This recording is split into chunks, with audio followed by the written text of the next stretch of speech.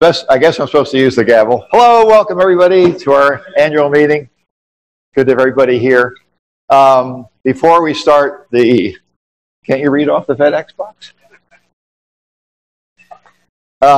Before we start the presentations from both our secretary and our treasurer, I just wanted to mention one thing that I forgot to do yesterday, and that is the bylaw vote we're closing today. We wanted to be sure people had a chance to vote on paper. Most of you hopefully voted online. But since we didn't announce that yesterday, we're going to say anybody who would like to vote on paper who has not voted online, please don't do both. If you would just, in the next 30 minutes, Bill Stein, our first vice president back there, write on a piece of paper, yes, no, take it back to him. Don't leave any DNA on the paper. We'll trace back who you are.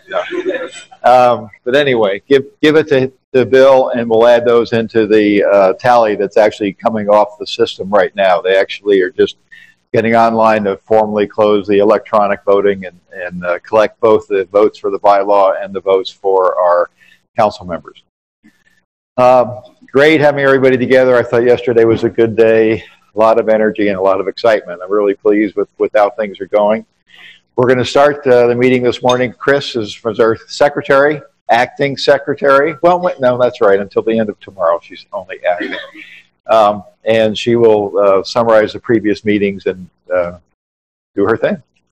And I'm just going to sit here and read the report because you all know what I look like. So this is the minutes of the spring membership meeting, the joint Royal Astronomical Society of Canada and AAVSO conference on June 16th, 2019, was held in the Student Center of York University, Toronto, Canada. It was called to order by President Gordon Myers at 9:02 a.m.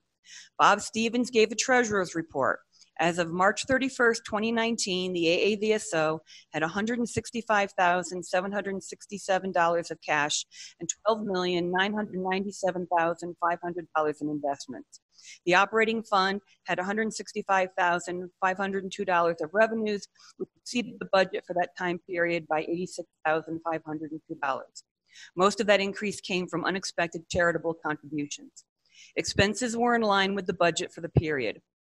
The biggest difference in budgeted results was because the AAVSO only drew $200,000 from its endowment fund while budgeting for a $325,000 draw. We did not draw from the endowment for several months. Stella gave her director's report. She began by giving the role of those we lost last year. A moment of silence was held in their memory. Stella reflected on our mission. The key words are enable, anyone, anywhere, and participate. We provide resources in equal opportunity way to people in a wide geographical area to take an active role in variable star science. She reminded us of our non-discrimination, non-harassment, and anti-bullying policy, which is available on the web. She introduced the council members and staff and gave credit to our valued volunteers. She also gave a report on the demographics of the organization. We had at that time about 1,110 members, 64% from the US. As for the observers, only 32% are from the US and 52% are visual observers. Among the AAVSO science highlights, they included our partnership with the Transiting Exoplanet Survey Satellite, or TESS, follow-up project searching for Earth-like planets around nearby stars. Also, the long-term monitoring of objects of interest is an example of a continuing niche for the AAVSO. AAVSO continues to be well represented in scientific publications. Stella reminded us about JAVSO and recommended a recent editorial by editor John Percy about citizen science. VSX is the backbone of what we do and currently hosts 500,000 objects. As we'll hear today, there's many more now. Choice course offerings continue to be developed and offered, including observing and counting sunspots. We have 27 mentors from 12 countries. Please consider being a mentor. There are numerous manuals available in a variety of languages. Gordon summarized the work of the Strategic Planning Committee of Council and says that we've been gathering data. We've been talking to members, and we hope to revitalize the AAVSO and to answer fundamental questions of where we are headed and how we can grow and diversify our organization. A Q&A period ensued on all of these issues, and the detailed responses were recorded for later consideration by Council. This process of strategic planning will take us into 2020, so please stay tuned for updates at future meetings. Respectfully submitted, Chris Larson, Acting Secretary. I will now turn the microphone over to our Treasurer, Bob Stevens, for the Treasurer's report. Good morning, everybody. Is everybody, good morning. Everybody properly caffeinated? Okay, I'm here to report on the asteroid I was following last night. I got new data. It looks like we have found a satellite. This is a very interesting asteroid, about 7 kilometers in diameter. This satellite is maybe 250 meters. So anything else you want to know?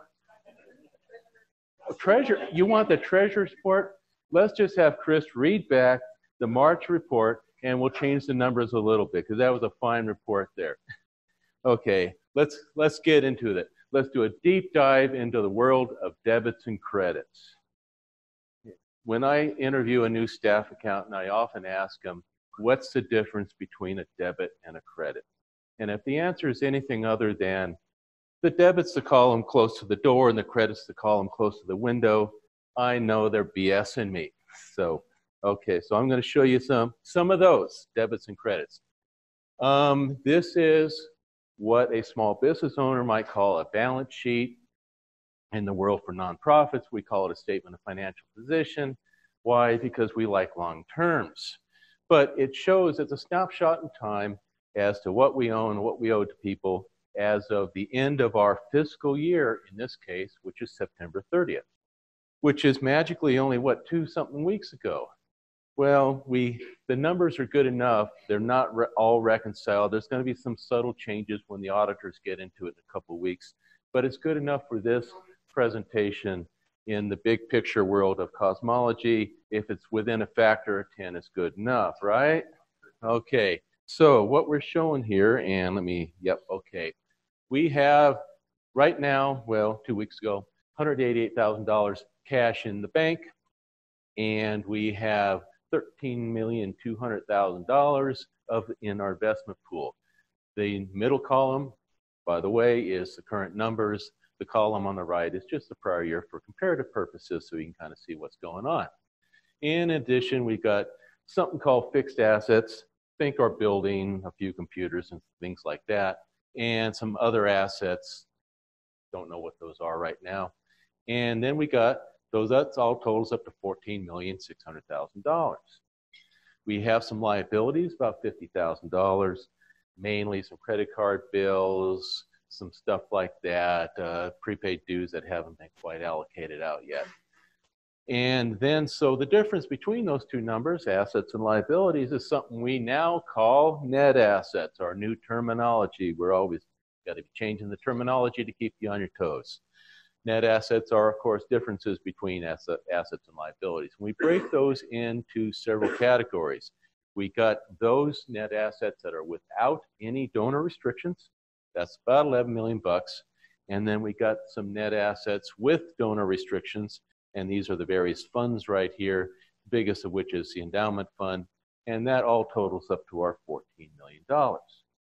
Okay, so that's the balance sheet. Now, how did we get there?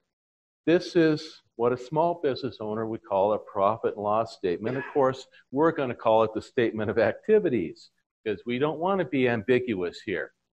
Now, so this is the traditional viewpoint where we have revenues on the top, expenses on the bottom, and net income or loss on the bottom. And that's not really terribly useful for a not-for-profit such as ourselves, but I'm going to show you the traditional view for those that are operating small businesses out there. So we can see that we collected $350,000 of revenues in various categories, being dues, contributions, some meetings and rent, and a few other things. And then we got some money off the investment pool, and all that totals up to $688,000. Then we spent the money on various things, and salaries is the biggest thing for us. It always has and always will be. We got some contract services, think maintaining the website and databases and that sort of stuff, and a few other things, and some other costs.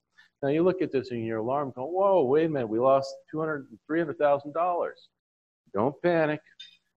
We're going to actually show you more detail that's going to explain that situation on the next slide. So now let's break it out by our various categories, which are now As I said, there the new terminology, net assets with donor restrictions, the restricted fund, the endowment funds and things, and then the stuff we just have general use of. Now we can start to see that, well, in the donor restricted assets, we had a little bit of money, we spent a little bit of money, and we spent a little bit more money than we brought in, but we had money to start with, so that's okay. The endowment fund, this is what stayed in the endowment funds and in the investment pool, so to speak, and this is what came over into the general fund for usage. So now when we look at operations, we say, aha, we brought in 600,000, we spent 971, we got a $300,000 loss. That's terrible, right? No, not really. Hold on. Let's go to the next slide. So keep your eye on the ball here. This column, what we just have for general operations, let's break that out. And that's going to be here. Okay. They were editing my slide last night, and this shouldn't have stayed up that way, but ignore that. So this column is the one we were just looking at. This is the budget, and this is the difference, okay? And we can see that, well, hey, we brought in more dues than expected. That's great. Gordon was shown yesterday. Our membership is up. All is well. Contributions. We got some unexpected bequests this year. Wonderful. We collected 100,000 more than we had hoped. Meetings. Well, the meeting in Flagstaff last year was very successful, so we collected more. The rent, however, the office space on the ground floor, we didn't rent it out for the full year, so that's down a little bit. But here, our general revenues are up, $160,000. That's great. But you've been looking at this going, wait a minute, you know, we're down on the investment. Well, as we discussed in March, as Chris reported on from the minutes, we did not draw out of the endowment fund for several months last year because we had adequate cash in the bank. So therefore, we only took out $250,000 for operations. We had planned to take out $650,000. So therefore, we left $400,000 in the endowment fund. That's actually a positive.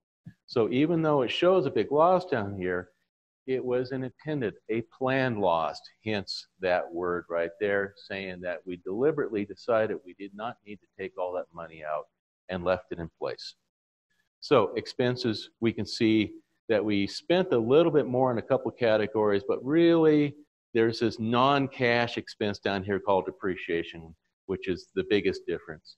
And so it's not a use of cash, so we can safely ignore that and come down and say that really we met the budget in most respects and exceeded it in several respects.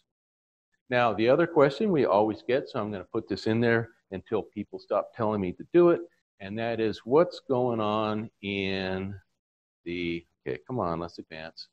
There we go. What's going on in some of these restricted funds, and we always have a lot of interest in the AAVSO net. We brought in $550 of donations. We spent $10,000 something on some equipment and stuff like that. So we spent more than we brought in, but we had $22,000, you know, in the fund, in the bank from prior years. So we're still got money in the bank for purposes of that nature. Here's a few of the other little things, the Maddie and the Mile funds and the endowment fund. Now, as I mentioned, this is only 2 weeks old. The ink is not even dry. We haven't even started talking to the auditors. One of the first things I do when talking to the auditors is we take our investment income and start spreading it between these funds. This doesn't have that in there yet. The endowment fund will get a few $1,000s of income allocated to it, as will some of the others at lesser levels. So just understand that this is, the error bars are slightly higher than you would like to see, but heck, this is only data 2 weeks old, so we're good. Okay, we must have a question or two out there. Everybody's paying rapt attention. We have a gentleman in the back. We need the microphone back there. Whoa, we're just waking you up.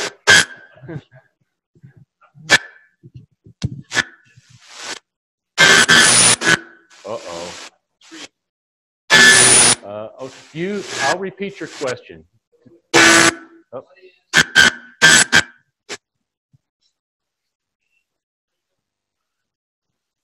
Oh. For those who didn't hear that, what is the mean rate of return on investment? the investment committee, headed by Dick, we've been having lots and lots and lots of meetings. We've got new people on the committee, and these are great questions that we've been discussing a lot. And correct me if I'm wrong, Dick, but the mean rate of return was 4.2%. Was that correct? Okay, so we have been discussing with the investment committee what's been going on in the past, what our expenses are, which are about 0.8%, and what we expect to happen in the future. And of course, the future is very tough to predict. A lot of people think that sometime in the near future, we're going to have a recession, and call that in the next year or two. Our investment advisors think that it's going to be short and shallow were the actual words that they used, but you know, who can predict these things? We are trying to protect the portfolio against such a thing. One of the goals that we have, which we haven't quite met, is to have 18 months of cash on hand. Why is that? Because if you're in a recession, you don't want to have to be selling stuff to turn a paper loss into a realized loss. So we're not quite there. We would like to extend that out. We're having discussions with the investment advisors as to what we can do to extend that in the future and what we can do to increase the returns. The short answer. Okay, Arnie.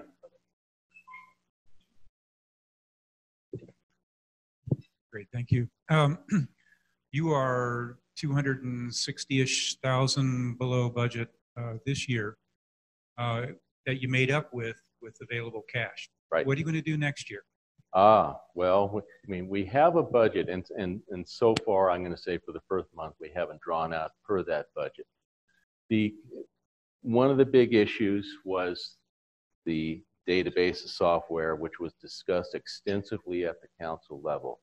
And the council decided that we have to protect that data, and with the agreement of the membership, I do believe they authorize an additional expense to hire the proper people to go in and fix all that. So that was going to be part of an increase.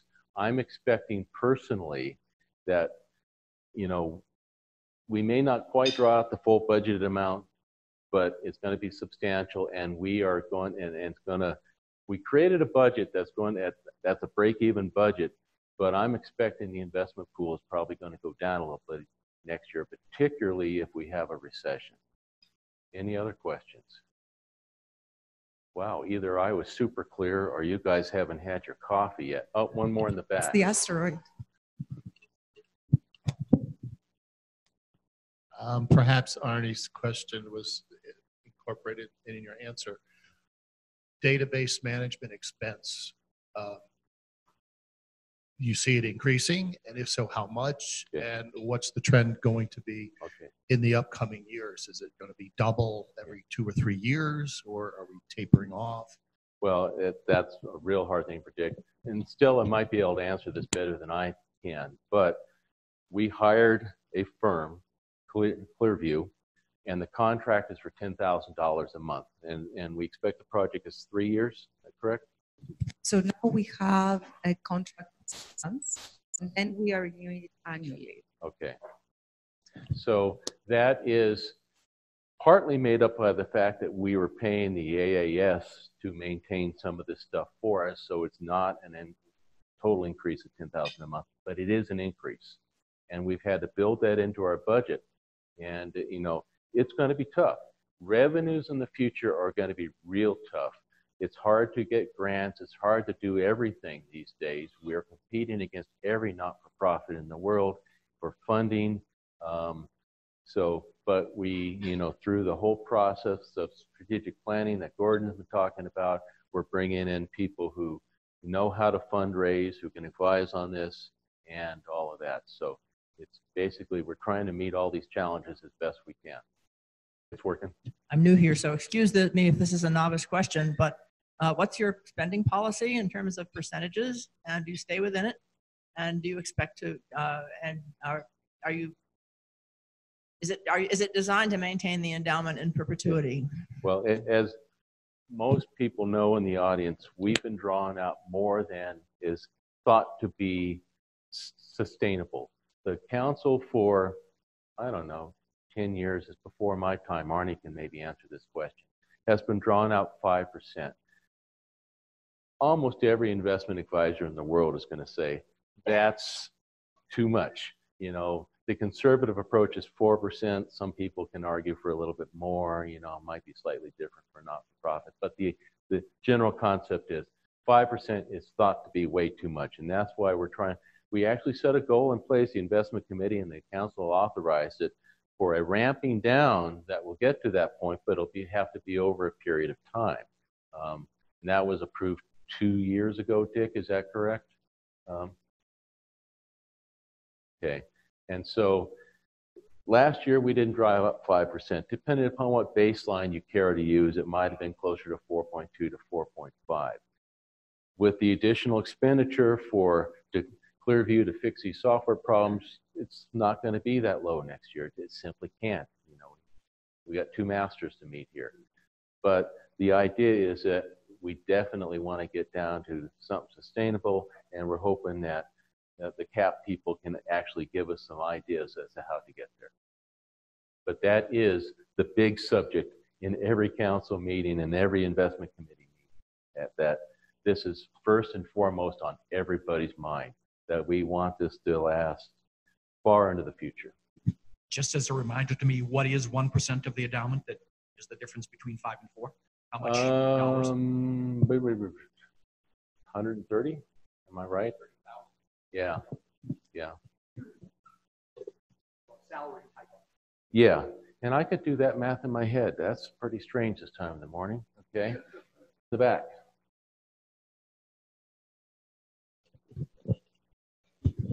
A 2-part question. Okay. First part, it's a little hard to see from back here, but it seemed that the operating revenues had gone up somewhat this year, if I've read it right. They did. And I would like to understand that a little better. And the second part is, what's the policy as far as allocation for the investment fund? Is it 70-30? What do you, I don't know. The allocation of the investments to the various funds is based upon a percentage of the whole. I'm sorry. I mean in asset class for what is invested in. I did not bring up that slide, but and Dick can probably answer this a little better. It was U.S. equities and some foreign equities and some large cap. It's a fairly traditional mixture compared to what we feel. We've been talking about that maybe we want to change a few of the allocations to get more into some, dividends and things like that. So I don't have that slide up with me. I'm sorry about that. But you wouldn't be shocked by the allocations. Okay, that was the first part. Oh, the revenues, that's right. The revenues were up for 2 reasons. A little bit is dues, growth in members, great, super, we love that. And we got, in the contribution area, we got 2 bequests that, you sure can't budget for that sort of stuff, but when it happens, it's very much appreciative. And the annual meeting last year was very successful, and I'm hoping this year will be very successful also. Hi, quick question. How do you guys plan for like major systems upgrades and capital budget, either for the software infrastructure or equipment? How do you plan for that? Do you build a reserve into the budget? What's the approach? Well, that was planned at the board level.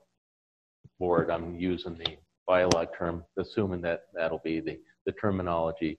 The board council level had been discussing that for a couple of years as to what the best approach was and what the funds were going to be and everything. And then, when the contract was presented, it was always, of course, a little bit different than what was expected, but it was within range.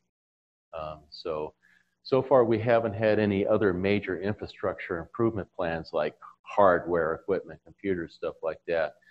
Those things are usually fairly small and just, become part of a normal budgetary process.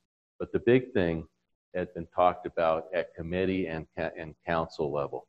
That was great. We had some great questions. Thank Bob for a very detailed report. And let me just add to that whole discussion on finance, and you're probably tired of me saying this, but coming out of the strategic planning process, we have got to get these numbers in balance. Okay, we have to have a concrete plan to be sure that the income and the expense match, and that the plan for expense covers the priority program. So we plan to do that. Stella is actively working with various organizations to increase potential grants and donations. CAP has some specific suggestions to us on how to raise additional money. So this is not a zero-sum game. Our goal, our hope is that we can come out of the strategic plan with a better expectation, realistic expectation for increasing funds that come into the organizations, and then put together a plan that matches. So that's kind of the big picture. Good morning, everyone. And good morning to those who are watching us online. Marysville. All right. So the first item for my report is actually to recognize the individuals whom we've lost last year and who were very loyal, very close friends of the AAVSO and of citizen astronomy in general. And I would like to start with George Fortier, who was actually a past president. We lost one of our past presidents this past summer. He was a council member and officer between 1969 and 1999. He was an AAVSO member for 34 years, and he was a visual observer. So he has more than 4,000 visual and PEP observations in our database.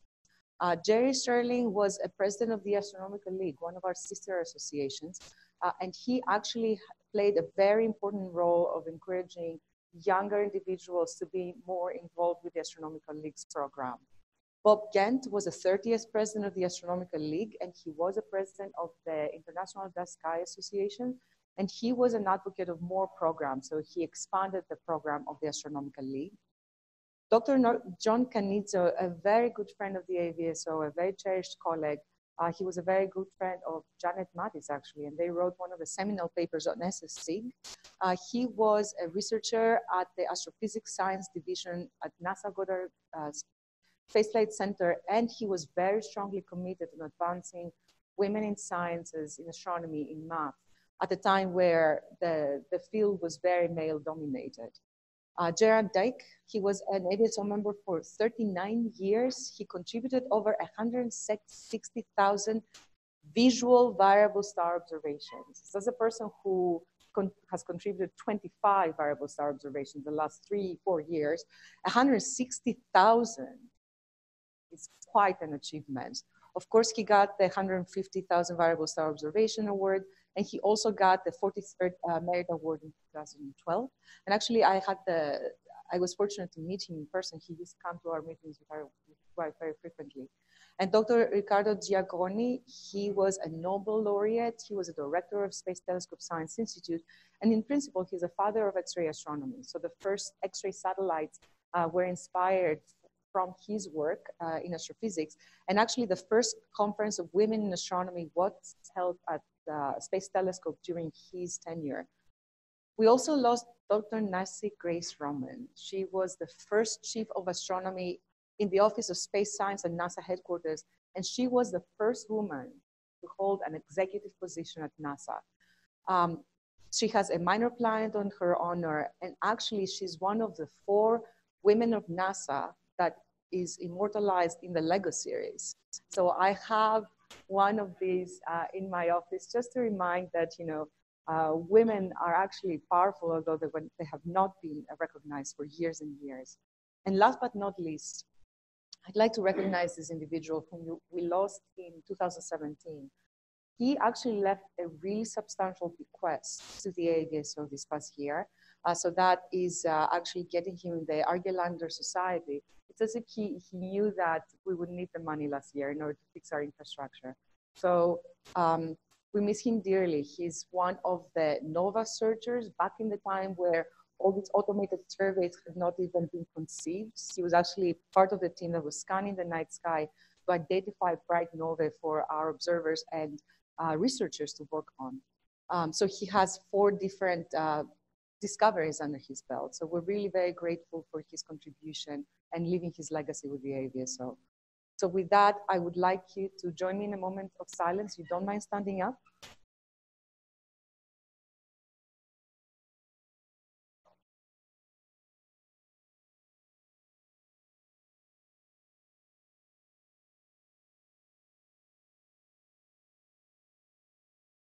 Thank you. With that, I would like to start by reminding you that this is a safe space. This is our webpage for our policies. And as Christine mentioned, the one that we're highlighting has to do with our event policy and non-discrimination or harassment policy. Pretty much what that translates to is that the AVSO is a place where everybody should be comfortable expressing their opinion in a respectable way, working in astronomy, contributing to astronomy. This is a safe space for all. So this is pretty much what these policies are saying. So with that, I would like to start by actually pointing out the obvious. It takes, there you go. It takes a lot of people. It takes a lot of work to make this happen. There's lots of things that are happening behind the scenes that are not obvious, but are really necessary and critical for us to be able to serve you, our community. And the individuals who are behind the scenes are actually working quietly, but really hard in order to make this happen. So with that, I would like to introduce our staff at headquarters. We have a small group that does pretty much everything. And I would like to recognize their work. Bert Pablo, where's Bert? Stand up. I want everybody to stand up. All my staff stand up, please. Bert Pablo is leading the science team. He's in charge of our infrastructure update. When we were working with a new company, bringing new people, just making sure that our databases, our software, our IT, anything and everything really works. And he's actually also trying to do some research on the side, which is interesting. Elizabeth Wogan, you know Elizabeth, she's been with us for 35, 40 years now. And she is working on alerts, campaigns. She's the one whom you're going to talk to. If you pick up the phone, you have a question about your observations. If you have a question about the light curve, she's been working on the meeting as well. And actually on a special project this year, digitizing our database.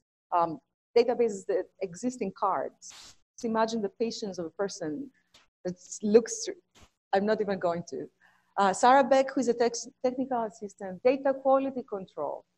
The reason why professional astronomers come to us because they trust the database. They trust our data. They trust that if we every data set that comes in our database is being checked. I'm not saying that, and actually we do find discrepant data, and that can happen from the most experienced observers, not necessarily for novices, simply because those of you who work with automated equipment know that there's no such thing as a perfect piece of software. There's no such thing as a perfect filter wheel. Things happen. As simple as that. So once we're checking the data, we're giving feedback to observers and actually making sure we understand whether the discrepancy is real or whether we just discovered a new phenomenon in the stellar light curve and actually move forward this way. And also Sarah is working on small projects that have to do with our infrastructure, our software, et cetera, et cetera. She's working a lot with volunteers and she's heading that data quality control team. Sebastian Otero, oh my goodness, VSX. And we're very happy to have him here. Sebastian's working on VSX with one other volunteer and a couple of others who just joined the team. We're talking about the backbone of the AVSO, a super catalog. I'm going to mention a couple of things as well. And he's going to tell us more about his work. But we're talking about the tremendous effort to keep this catalog as updated as possible and as pure as possible in terms of no duplicate entries, no constant stars in there, providing a very vital resource for every researcher on the planet. Every time I go to a conference, professional conference that present VSX to those who don't know it, their eyes kind of open, as in, you have that and can I access it? Kathy Speirer, oh my goodness, what would we do without operations? Kathy is actually running the place, really. If it wasn't for Kathy, the rest of us would be dying up there. We're talking about everything you don't see, but it's really vital for a nonprofit life, for a nonprofit's life. So we're talking about finances, we're talking about maintenance, we're talking about awards and even certificates, membership, meetings, and I'm pretty sure I forget the most of things that Kathy's doing. Owen joined us about 4 years ago, and pretty much it's amazing that he has evolved in his position. He started as an admin assistant, but right now he's doing that and everything else. So Owen is actually keeping us up and running, and actually he's running the meeting here. with all the technology, making sure that all our computers are working, and making sure that even we're fed occasionally. You know, sometimes you forget. Lindsay Ward, she joined us quite recently. She joined us as an office assistant, but right now she's moving to communications. You've seen our presence in social media. We have pumped up our press release output. This is actually really important for individuals to appreciate what it is that we're doing. It's exactly what Gordon was saying yesterday. We can't exactly say, hey, we're here, go find us. We live in a world that has so much noise that we can't hide in it. So Lindsay is going to be helping with all our marketing efforts moving forward. So with that, please, oh, and Mike Saladiga, how can I forget Mike? Mike is our journal manager. He has retired. We're trying not to have him retired completely. We're trying not to make a person retire, really.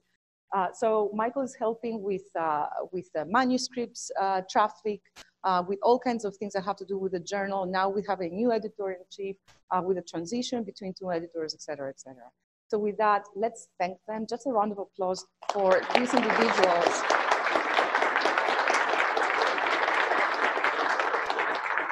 For working 120 hours a week, and they still talk to me.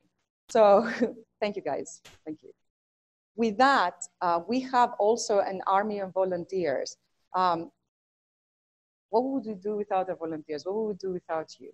And actually, I was very ambitious to kind of try to put every single name in a slide. I couldn't do it.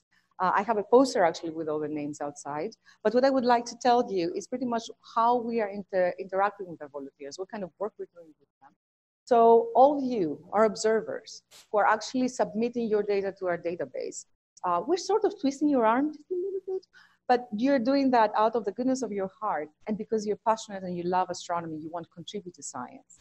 Our council, committee, all those individuals who actually are thinking and they're spending, actually they're staying awake at night to actually figure out how we're going to run this organization the best way we can. And not only that, how are we going to be sustainable? How are we going to be this great organization in 50 years from now, in 100 years from now? What do our members want? What does our community want? People who are working on special projects with us, and special projects can be from software to databases to even exploring different things. There's lots of trial and error in order to improve our products and improve our software that you don't see. Some things work, some things don't. That's how science goes. The VSX team, oh my gosh, Sebastian. It's actually Sebastian, Patrick Wills, yes, Klaus and Patrick, yes. So 4 people to maintain a database of more than 1 million objects. I'll leave it there. Observing sections, we witnessed a very interesting discussion groups yesterday. It was so refreshing to actually talk about subjects that actually, and objects that make us passionate and learn from each other. So we're trying to actually focus more on observing sections, but we need to recognize that the observing section leaders are volunteers. Charts and sequences. Every time we're looking for comparison stars, every time we're looking for a sequence, every time we have an alert, we are actually reaching out to those volunteers who are actually working on time to provide the appropriate comparison stars. Data validation, the mentoring program. Oh my goodness. You know, we have, I'm going to talk about that in a little bit, but it's fantastic to see people learning from others. Novices reaching out to more experienced observers. And for me, as a novice visual observer a couple of years ago, I had 2 mentors, and Sebastian was one of them. Just trying to understand how to do visual observing with my binoculars and without a go-to system. It's really hard to find those stars, you know? Choice course instructors, these are volunteers. Software development and support. We do a lot at headquarters, but we work a lot with volunteers. AVSONet itself, it's run completely by volunteers. The special archival projects, we still have people who are digitizing data from old manuscripts to make sure that that data is in our database, and translators of manuals. I'm pretty sure I forgot lots of other ways that we're working with individuals, but I would like to recognize all the different ways that we are engaging the community to the AVSO, to the heart of the AVSO and what we're doing. So for that, this is an outline of my report. It will have two parts. We're going to talk about some numbers here and some highlights of the year, some projects, the new projects that we're having, meetings. I'm going to have a discussion about the AVSO, the era of large surveys, some things that perhaps you want to know, we need to discuss. We're going to go to our works, election results, and then we're going to break for coffee. And we are going to continue with our strategic planning part 2. So let's get started with this. You saw this yesterday. Our membership is increasing. It's exactly what Gordon showed you. So right now we have more than 1,200 members, which is fantastic. I'm going to focus here on our observers because I find it's very interesting that they're individuals who come from all over the world, primarily from the US, but also Spain, the UK, Canada, Germany, Italy, France, Australia, Belgium, Brazil, Ukraine. And there's a 23% here that represents about 53 different countries. So a quarter of the world, or a little bit more than that, submits data in our database, which I find really cool. How are these observers observing? So we're tracking pretty much the mode of observation. In 2019, we have a little bit of decrease of visual observers overall. It seems that DSLR is more or less flat. CCD is more or less flat. We had 105 solar observers. And this is actually amazing because the sun did nothing.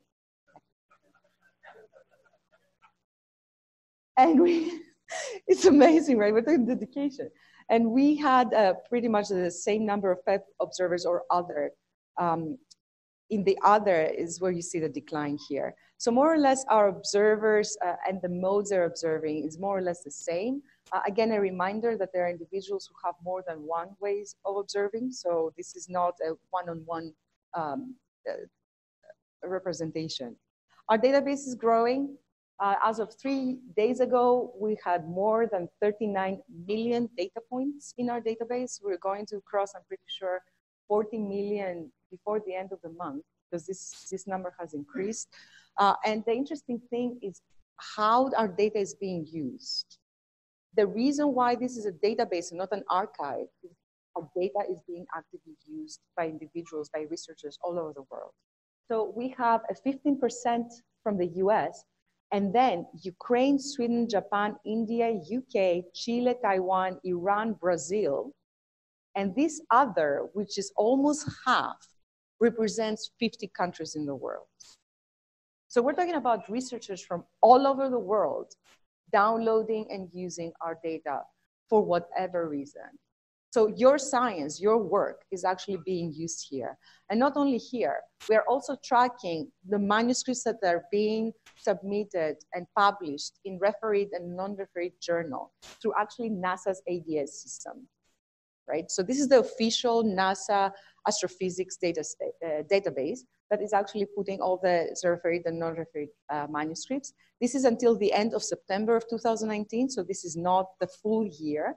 Everything else is full calendar year. So the blue bar is all the papers together. The red is the refereed, and the gray is the non-refereed.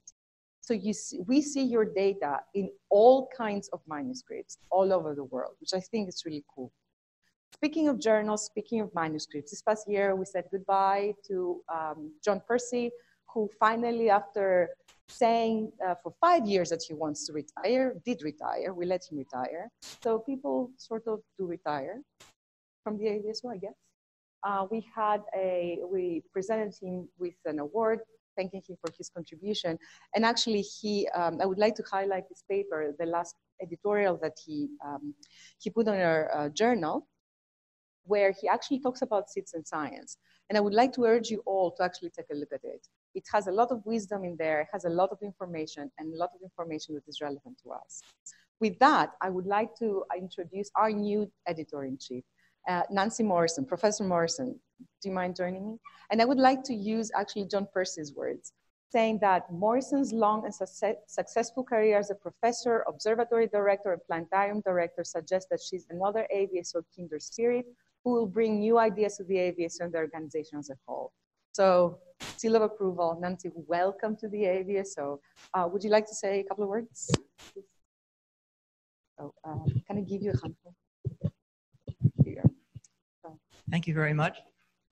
It's a great pleasure to be here.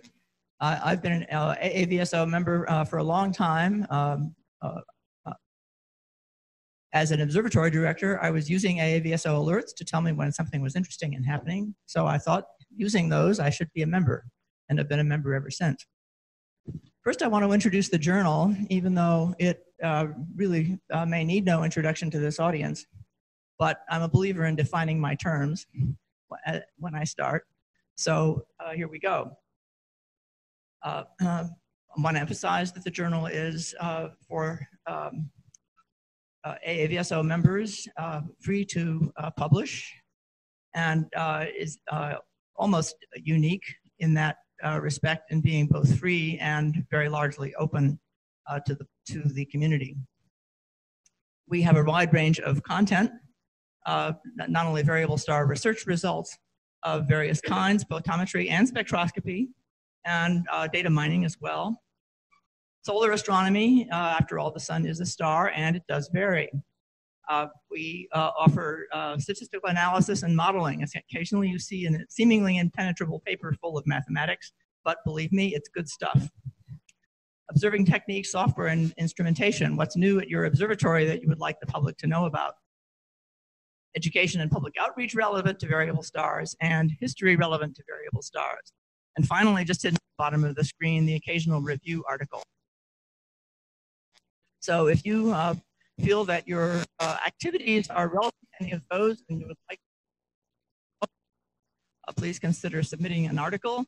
And if you need more information about that process, feel free to talk to me. What would I like to do? The journal is great, but there's nothing on this planet that can't be improved.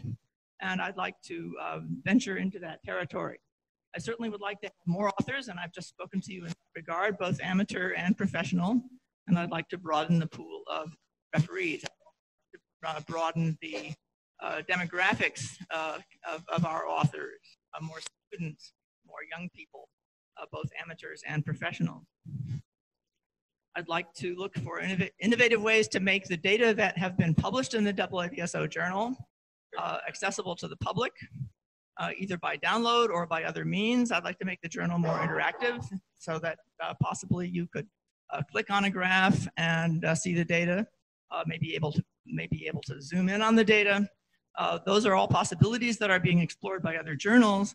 I don't want to go into too much detail because I need to work with the staff and see what's feasible given our resources. And we've just heard about the limitations on our resources.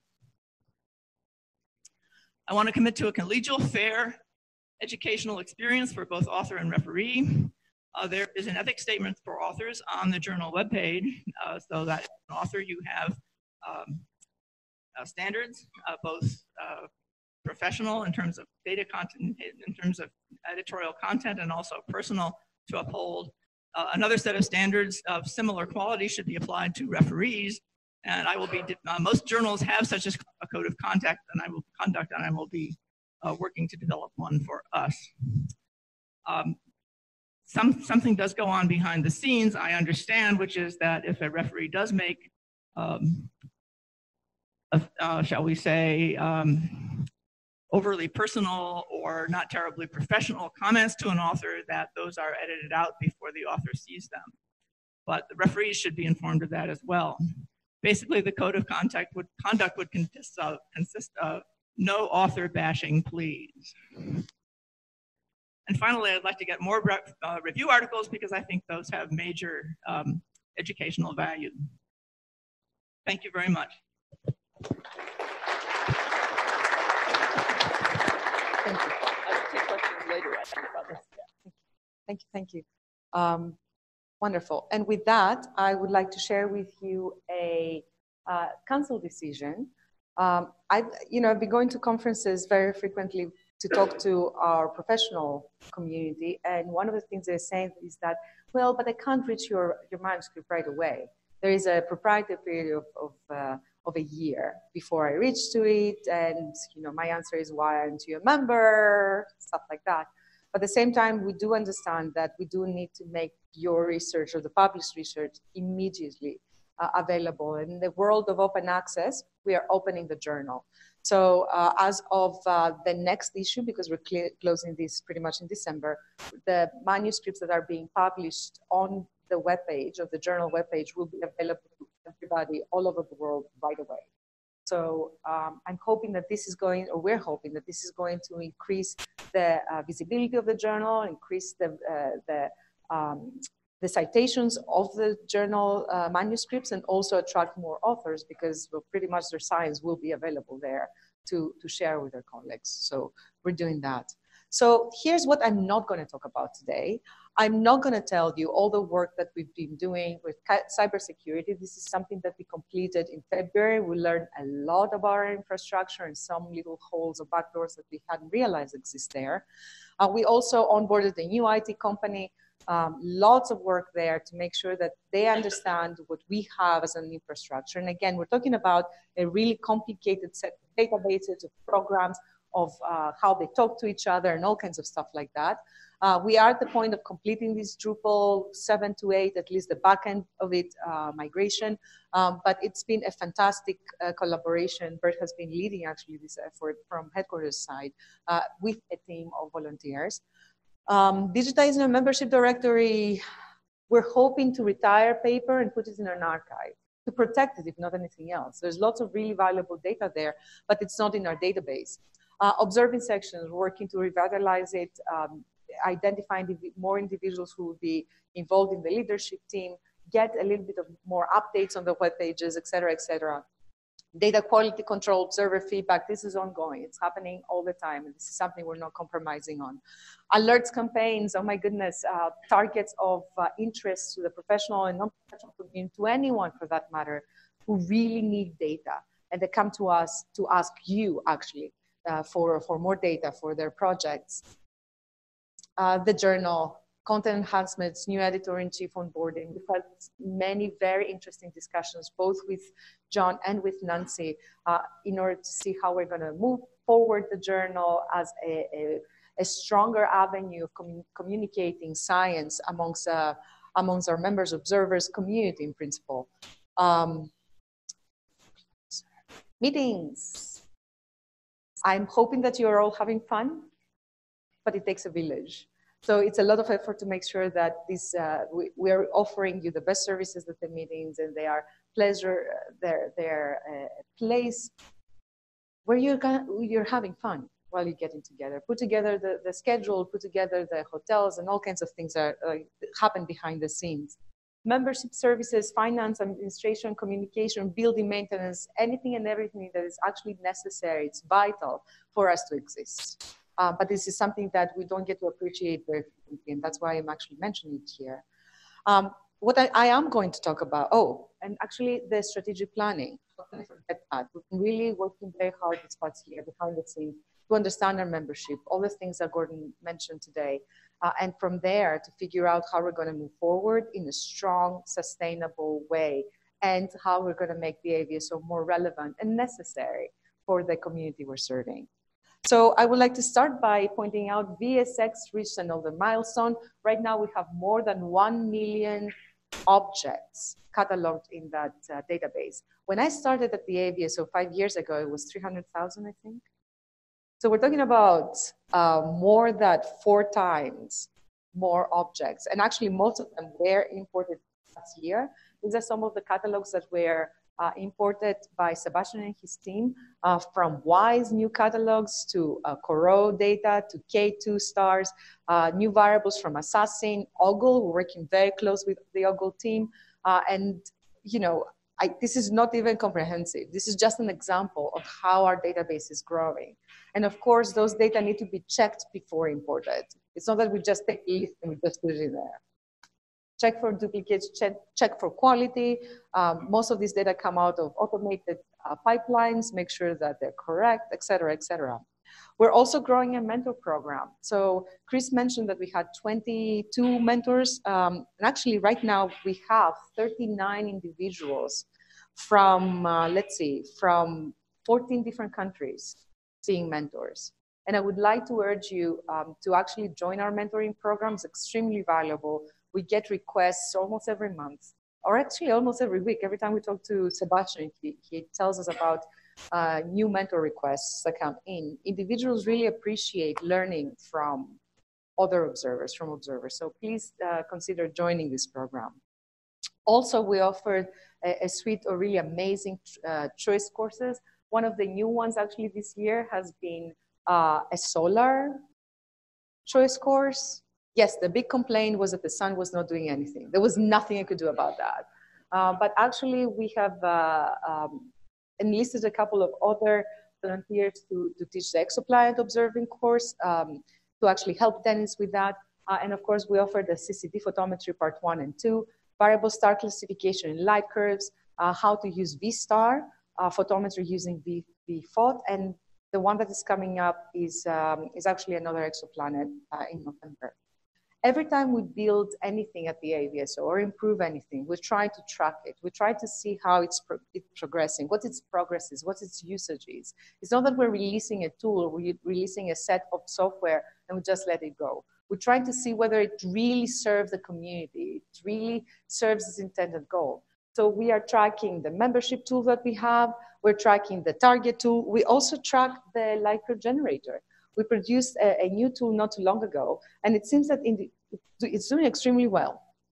And the interesting thing is that these two trends seem to be very similar. People who are still using LCG1 and people who are still using LCG2, to the point where I dare say there's a lot of overlap of those individuals. We're trying both ways.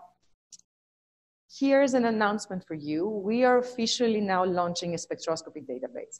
And I understand this is something that our community was craving and wanted for a long, long time. This is something that we introduced last February here at the Hotel Encanto in a small spectroscopy workshop. So now officially it's available for everyone. And the main idea for AV-Spec is to actually provide spectra alongside light curves. This is the RR-Lyra. This is the prototype of pulsators of the whole category. And these are some spectra that were acquired by Christian Buell.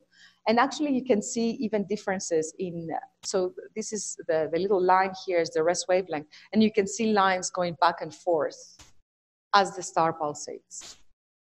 So there are many, many different light curve behaviors that can be identified alongside spectra and the other way around. And this is actually maximizing not only the contribution of our observers in science, but also the science that come out. So if you have a spectrograph, you want to play with spectra, we have now a database for you. And not only that, we have the observing section has manuals for anything you do or you don't want to know about spectroscopy. We have targets, suggested targets for individuals to observe with all types of resolutions, all types of spectrographs, both from the North and the Southern Hemisphere. We have all kinds of observer resources. There's some really cool videos there of how to use different tools or different pieces of software. And of course, we do have a database. And actually, when it comes to the database, can be accessed from here. While we're testing it, right now it has more than 550 spectra in it of all types of objects, from about 20 observers from all over the world. And the emphasis here is quality. Every single spectrum that comes in this database is being checked for quality. We're talking about the wavelength scale, we're talking about signal to noise, we're talking about even the type of star, we're talking about the instrumental correction, et cetera, et cetera. So we're trying to actually produce, have a database of high quality for science, as simple as that. So with that, we also started an ambassador program last year. And this is pretty much a program that's targeting younger individuals. By younger, I mean younger than me. And no, I'm not going to tell you how old I am. So we assembled a group of really very talented young minds who are already leaders in their groups, in their fields. And it's actually a great pleasure to introduce them to you here. Molly Wakening is an astrophotographer. She just started graduate school at Berkeley right now. Melanie Crowson. Melanie, stand up, please. Please. So you saw Melanie yesterday, and you will see her again today. Yes, she's going to give her talk today. She's working on RR-Lyra. She's one of the new leaders of our RR-Lyra short period pulsator session. Alexander Belze-Sweeney, is Alex here? Alexander. He's the, now? All right, so Alexander is a solar astronomer. I had the opportunity, the great luck to meet him through Pat Grady Boyce's program. He took the exoplanet observing course. He just finished a very cool REU program at the National Solar Observatory. So he can tell you all about the sun. And Anna Veronica Parra. I met Anna as well through Pat and Grady. And actually, she is a biologist and an aspiring graduate student in astronomy. So she's taking physics courses in order to go to graduate school. And she's very interested in exoplanets. She has exoplanets, astrobiology, what makes a planet habitable, things like that. So she's very into outreach. So with that, I would like to actually invite you all, if you know individuals who are interested in all kinds of activities, outreach activities, research activities, but they would like to actually join our ambassador program, please encourage them to do so. It's not just observing variable stars. Not everybody can do it, especially if you don't have the means, if you live in a big city. But you can actually contribute by communicating data or the value of variable stars. You can contribute by writing a blog. Now everybody's online.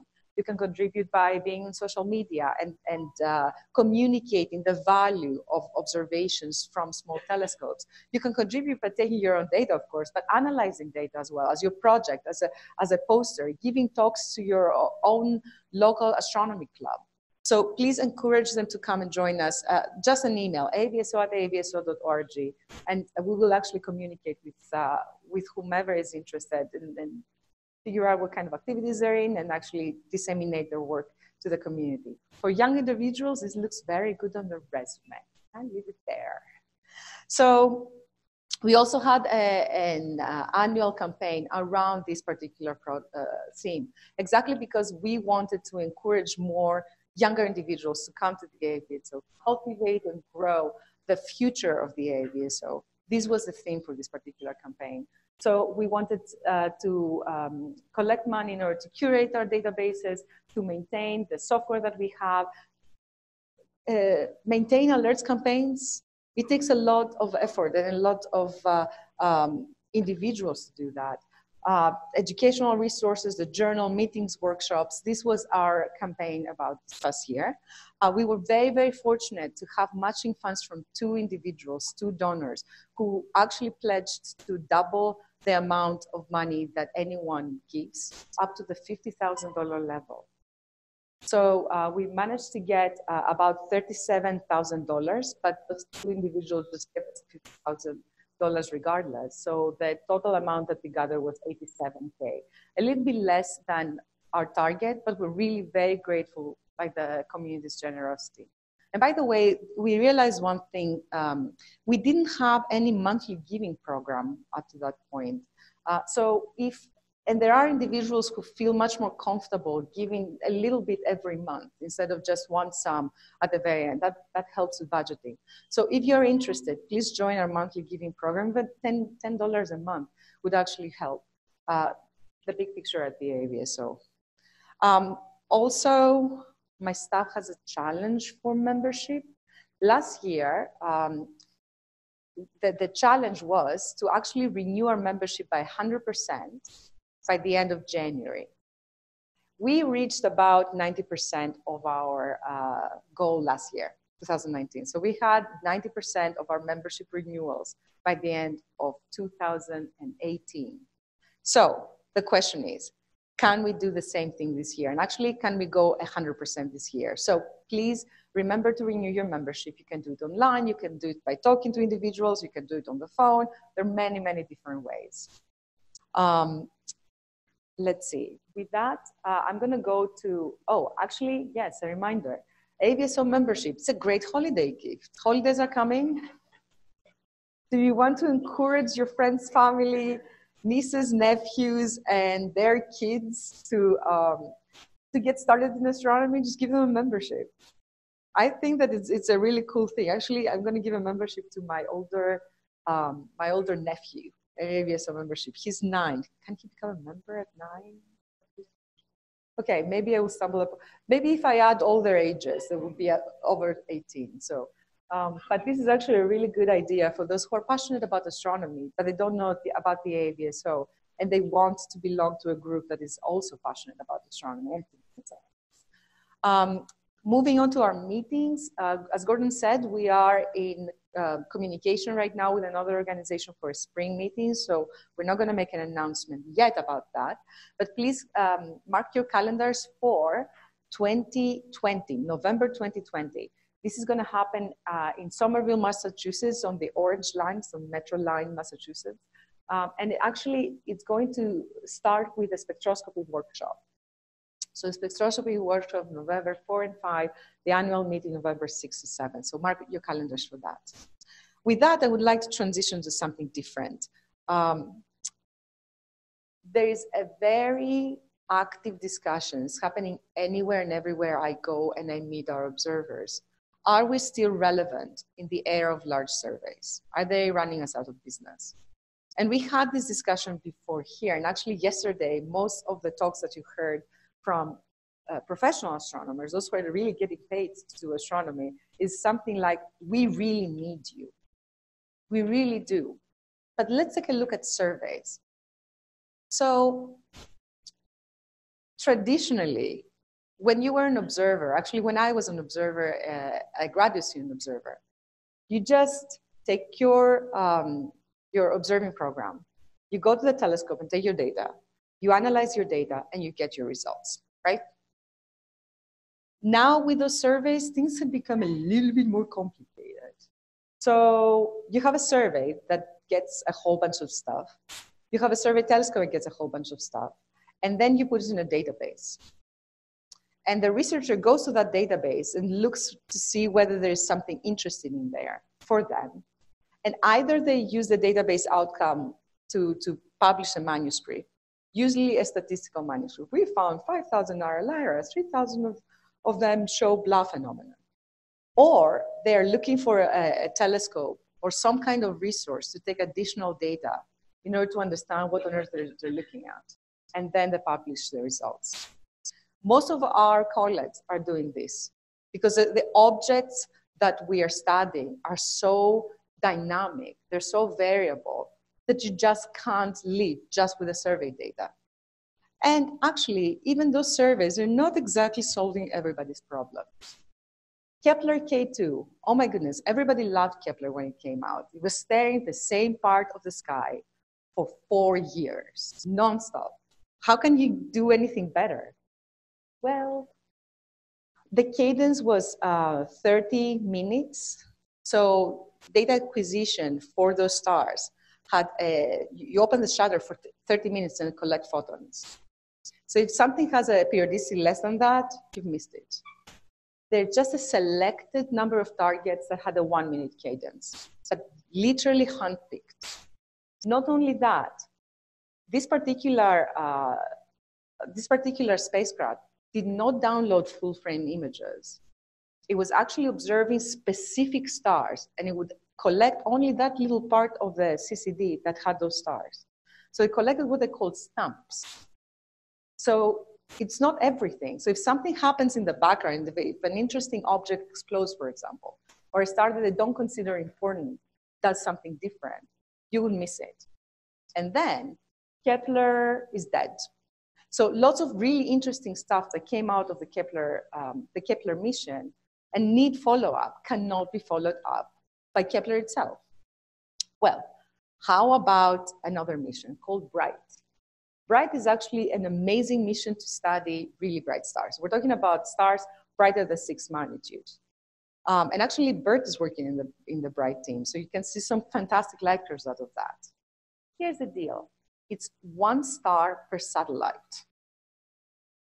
So you turn your satellite to 1 star and you take data on this one object. Okay, every time. So you stay there for a month and then you go to another star and then you go to another star. It's not exactly the most efficient observing strategy, right?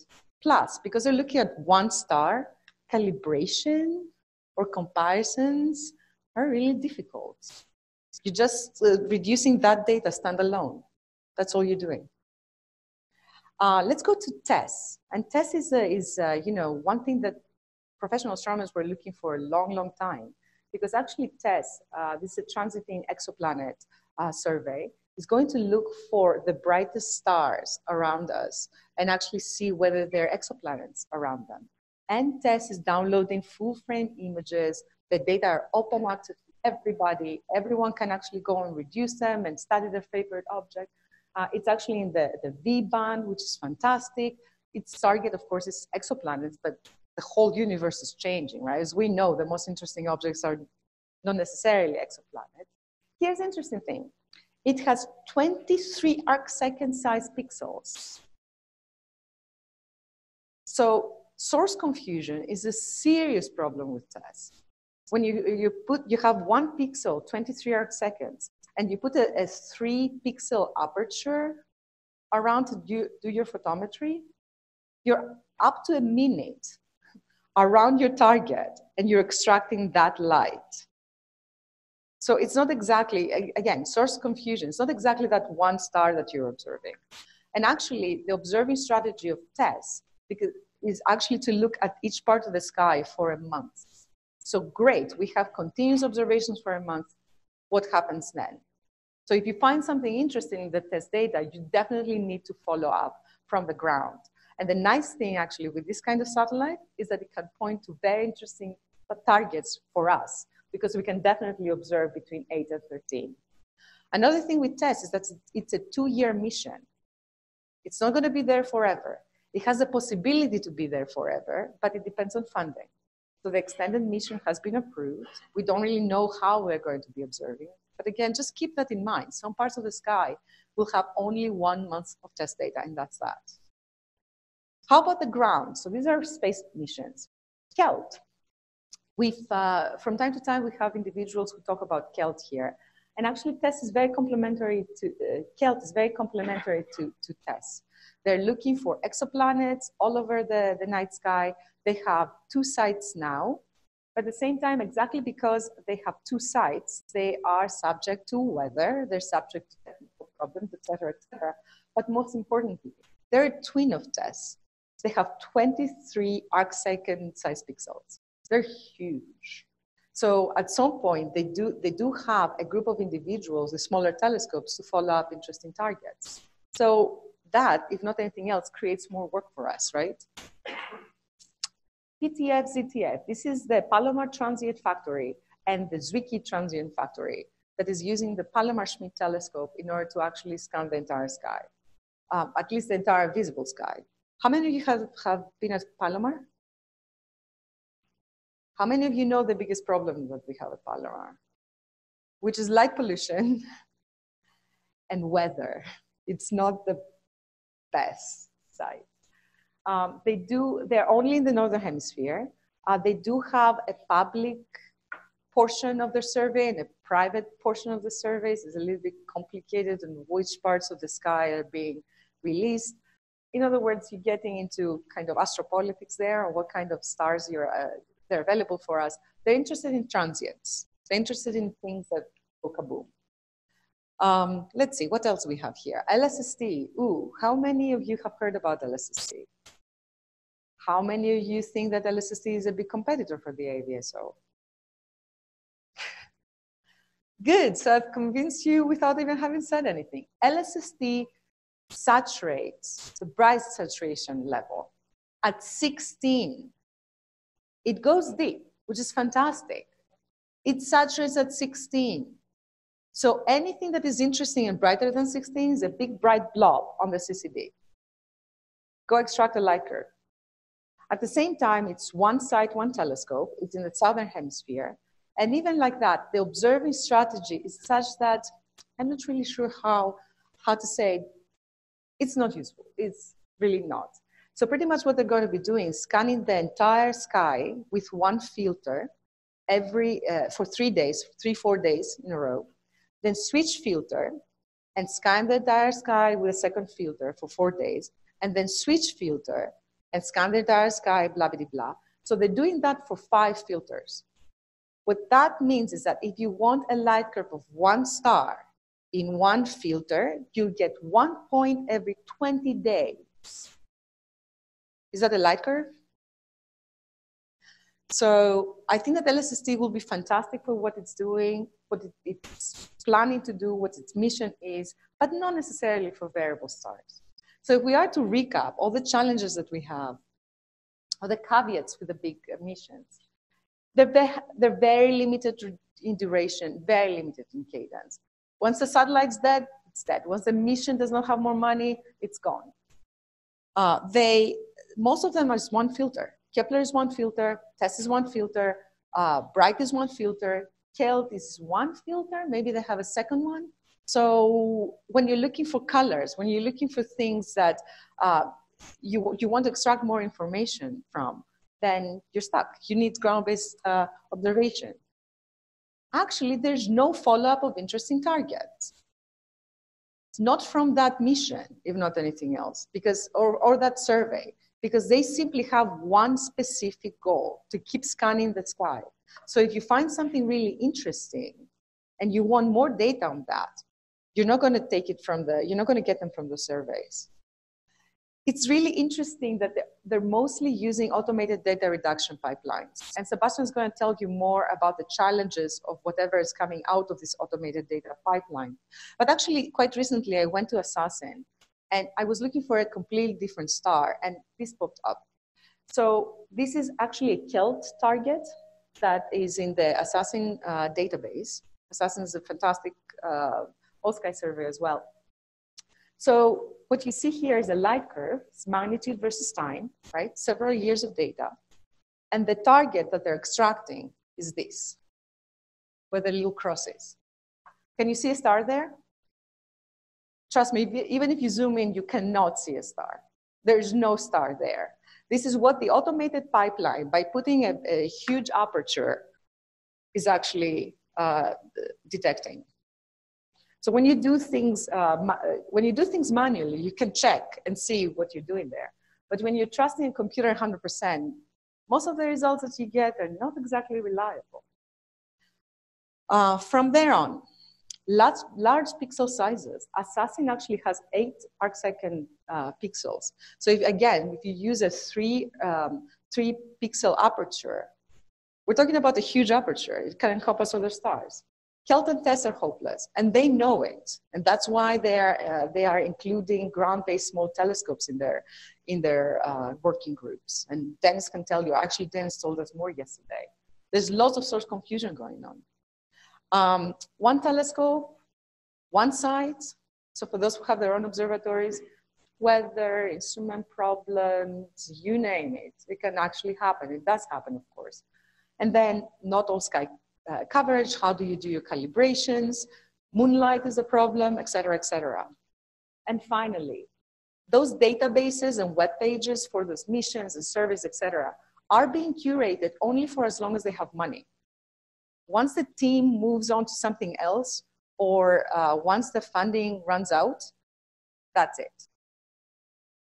So if there are problems there, even if the infrastructure is not up to date, that's no one's problem, principle. That's what they are. So the bottom line is that professional astronomers need your help.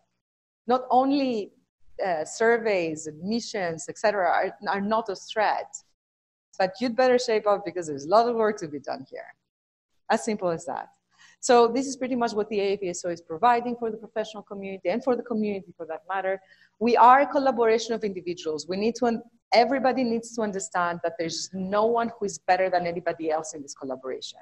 Professional and non-professional astronomers, there's some people who are very lucky to be paid to do astronomy and some people who are not getting paid to do astronomy. We're all trying to understand some of the most fantastic and fascinating parts of the universe. We are part of the same collaboration. As simple as that. That's how I see the AAPSO. We are curating and maintaining all kinds of databases as AAPSO. We're providing tools. We want you to actually participate in analysis. We are building a community of science-savvy individuals here. We're trying to include as many individuals in this collaboration, in this discussion, simply because we learn from each other. That's how we're going to get better at what we're doing. And of course, a journal, which actually disseminates information.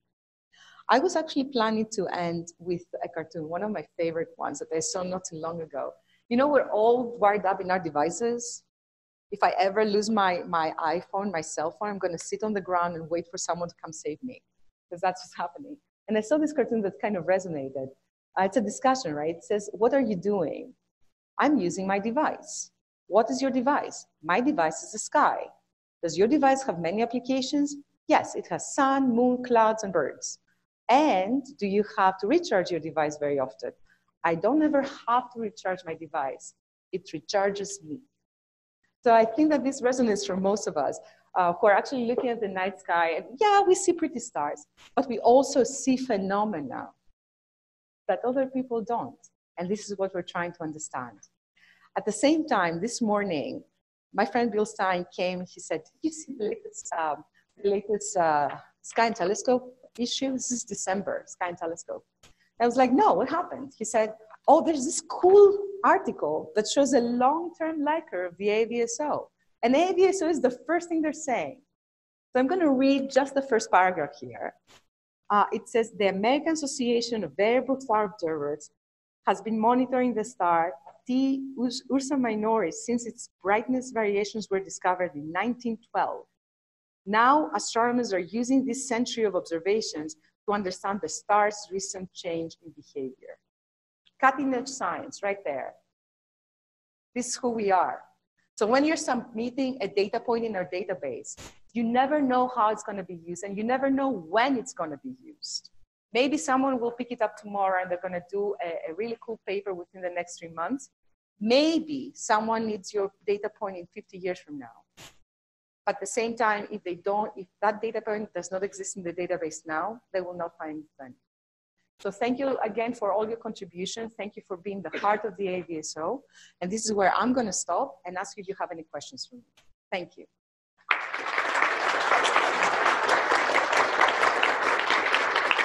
Remember your graph exactly, but there were 2 years where there was a dramatic drop in membership. One of them was 2005. It's kind of curious what caused that drop, and also why is it that I know I asked this question before at one of the meetings. Why is it that you have Ukraine being involved, but not Russia?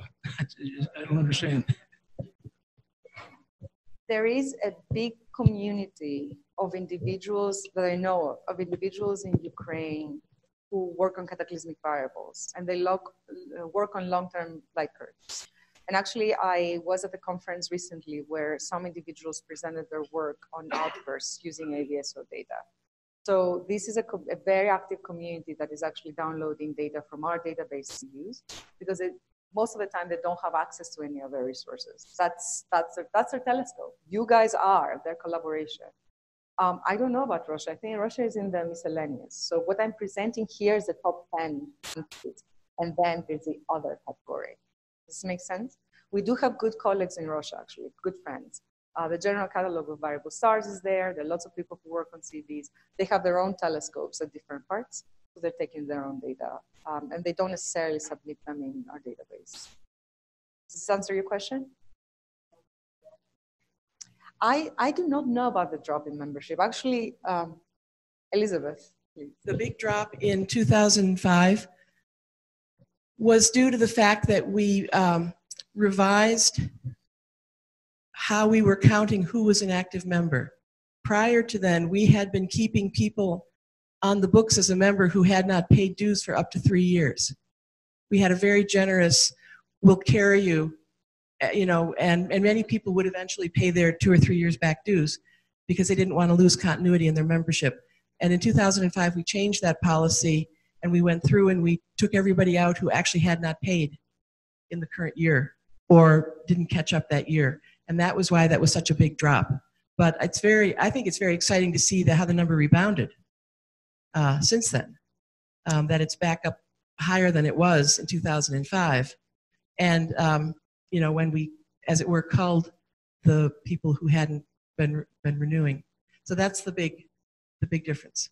And if there's another smaller drop, it may have been that there was a couple of years when we were doing hands-on astrophysics teacher workshops, and the TOPS Towards Other Planetary Systems program that Karen Meach and Janet Maddy, that Karen Meach was running, in Hawaii, and Janet Maddie was a participant in, we offered all of those teachers and participants one-year memberships.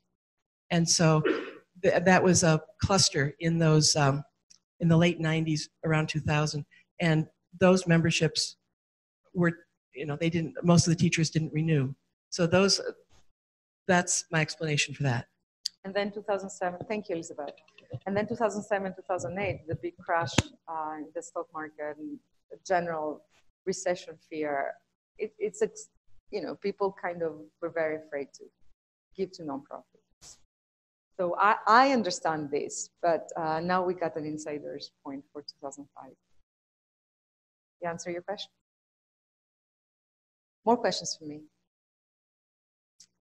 Well, if there are no more questions, there is more questions. In looking at that diagram that's up right now, are most of the members, do they become long-term members, or is there hidden in those numbers a large number that join for a year and then disappear after a year? There is a number of individuals that join for a year and then disappear afterwards. And we suspect that these are mostly student memberships and some teachers.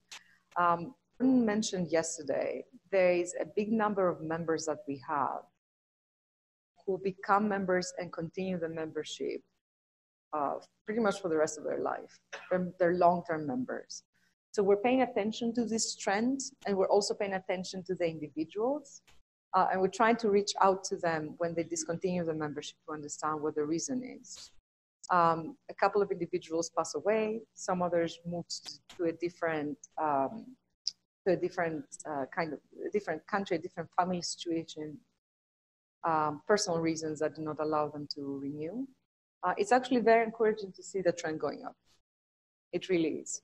So we'll try to continue that. Clarify what I said about the 2005 dues drop. I apologize for that. Part of it was removing members who were not members, but the big cause of that big drop is that that's the year I'm sorry, I'm pausing because I'm just making sure I'm right. That's the year that we transitioned in how we recorded dues payments. And that year we switched from recording information on index cards to recording dues payments directly electronically. And there are many, many people who were members in 2005 whose dues payment for that year never got recorded. And so what we are going to do as part of this membership database project that Stella was mentioning that I'm working on is when I feel that I'm at a point that I have a complete history of everybody who was a member in 2004 and was a member in 2006. That same, you know, if they had a membership in 2004 and 2006, they're going to get credit for 2005. So that number will go back up to around 800 when I finish the project that I'm working on. I guess I apologize up front. It's a relatively pointed question, but it's your philosophy of AEVSO. Mm-hmm. I think we all acknowledge that as the membership ages, it may be reduced in numbers. And I do appreciate your approach to staffing and outreach to entice newer, younger people. As you know, I wrote a letter to the council members about the meeting. And I personally enjoyed 2 meetings a year. Mm-hmm. And I just am interested in your philosophy about balancing budget, meetings, getting new members, if you understand what I'm asking. I'm trying to find balancing meetings. I think that they're interconnected. So I would love to see 2 meetings a year as well. It's not my decision necessarily. We need to kind of see that in the big picture. New members need to come to our meetings. I'm hoping that the new members who are in this meeting are benefiting from the interactions and from building new friendships, collaborations, etc. I'm trying to understand what your question is. I obviously have a vested interest or a Yes. strong interest in meetings, and I understand there may be budget issues, and maybe I'm wrong Right. about how to support, and it takes time and effort to arrange meetings. And I just wonder if there's a discrepancy there between trying to get these newer members and trying to make existing older members, happy in terms of having those. I guess my concern about having one meeting, frankly, is that I don't think that necessarily means more people will come to that one meeting. I think it's more likely that when you have meetings that are close to home, people then feel it, you know, they have the money certainly to, because it's a smaller expense to get there. So I'm trying to wrestle with that balancing budget because it costs more money to do that versus trying to get younger members, but still making older members like myself happy because I meet my good friends here twice a year. Right. And for me, I'm meeting my friends here twice a year, so this is really cool. As you heard yesterday, there's a motion from council to, in principle, hold 2 meetings a year, with exploring the possibility of having a joint meeting. We've had challenges with previous joint meetings, including the fact that our members don't come. So at some point, you know, if we are to host two meetings a year, it's fantastic that I'm meeting with my friends on council. Fantastic that I'm seeing 3 or 4 of my friends, but how many individuals do really want that and appreciation come? So as part of our strategic planning, at some point, we really need to find a balance between building relationships, in-person relationships amongst our members all over the world, and our budget. So this is a challenge that we're still struggling with, but that's why, again, we're having all these discussions. And that is why we're trying to understand what our resources are, what our priorities are, what our future steps need to be, and how sustainable the plan that we're making is. For me, sustainability is important. You can't exactly do something for 2 or 3 years and then let it collapse. So I know that this is a non-answer answer, and I owe that. We're not ignoring your requests or anyone's requests for 2 meetings a year. And I understand that at some point we need to strategize on where we're gonna hold them if we want people to come. It's nice. Can we bring the coffee here? Hello. I know that you like to have meetings that are at locations that also have interesting astronomical things. Yes. However, Flagstaff and Ball State and Las Cruces are examples of destinations that are somewhat difficult to get to and require an extra travel day to get there. So in the hierarchy of things to consider when you're choosing a meeting spot, it would be nice to have an easy airplane access, and perhaps some of us could get there more readily. Yes, you're right. Thank you. The issue of 2 meetings a year was brought up in the context of cost. What is the net cost to you after you take into account the meeting payments that the individuals make? What's the part that has to come out of the AABSO budget per meeting, roughly? I don't have the numbers right now, and I won't have the numbers for this meeting until we get back.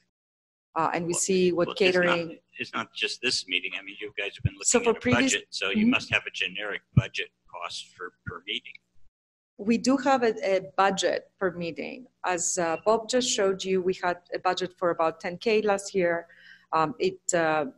We brought in 30 or something like that, but that does not So count. 10K was for the 2 meetings? Yes. It wasn't really reasonable It costs way more. That particular budget line does not include staff time. What? Does not include staff time. Yes. People who are actually working on the meeting. Yeah. So if we want to be consistent, if we want to be fair. The total cost, yeah. You add up the total cost. But again, meetings need to be part of our discussion as ABSO, our strategic planning. They are part of our strategic planning. So what is the purpose of them? What is the value to you? How are we going to modify them in order to increase that value? So if not anything else, when we're sending you an evaluation, a meeting evaluation at the very end of each meeting, please write down what you like, what you didn't like. We're getting guidance from you in order to improve our meetings, and even to have 1 versus 2 meetings. Again, the one in Toronto was a little bit alarming. We didn't have the turnaround that we were hoping to have. So at some point, we're reaching out to you, our community, in order to give us guidance for that. Let me try to respond first. I'm going to have a quick response. I'm going to push back a little. Look, I don't know where this rumor story got. We're going to kill the meeting, okay? And I'm sorry if people out there in the background saying, well, blankety blank blank, these people are killing the meeting. Yes, we've discussed it, okay? There has to be some logic as we put this together. There's a tremendous amount of staff time that goes into these meetings, okay? They are also very valuable to the members when people show up. Now, we've got a balance to the discussion earlier, the money and the priorities. And that's our plan, okay? So it's very important that you all are saying what you're saying. We heard you. We think that to balance the money issue, we need to team up with another organization so that their staff can carry a lot of the resource and effort to schedule the second meeting.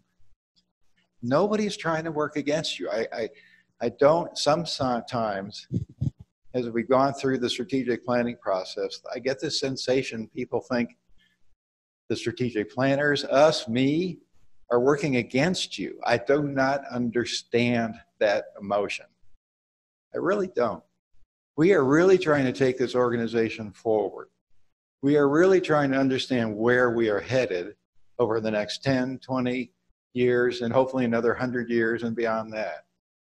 So this meeting issue, we understand it. We understand the importance of it to many of our members. We also understand there are 1,100 members who aren't here. We're trying to understand how to balance all this. So if we could take the temperature down a little bit and realize this is an objective discussion, it's not Stella's decision. It's not my decision.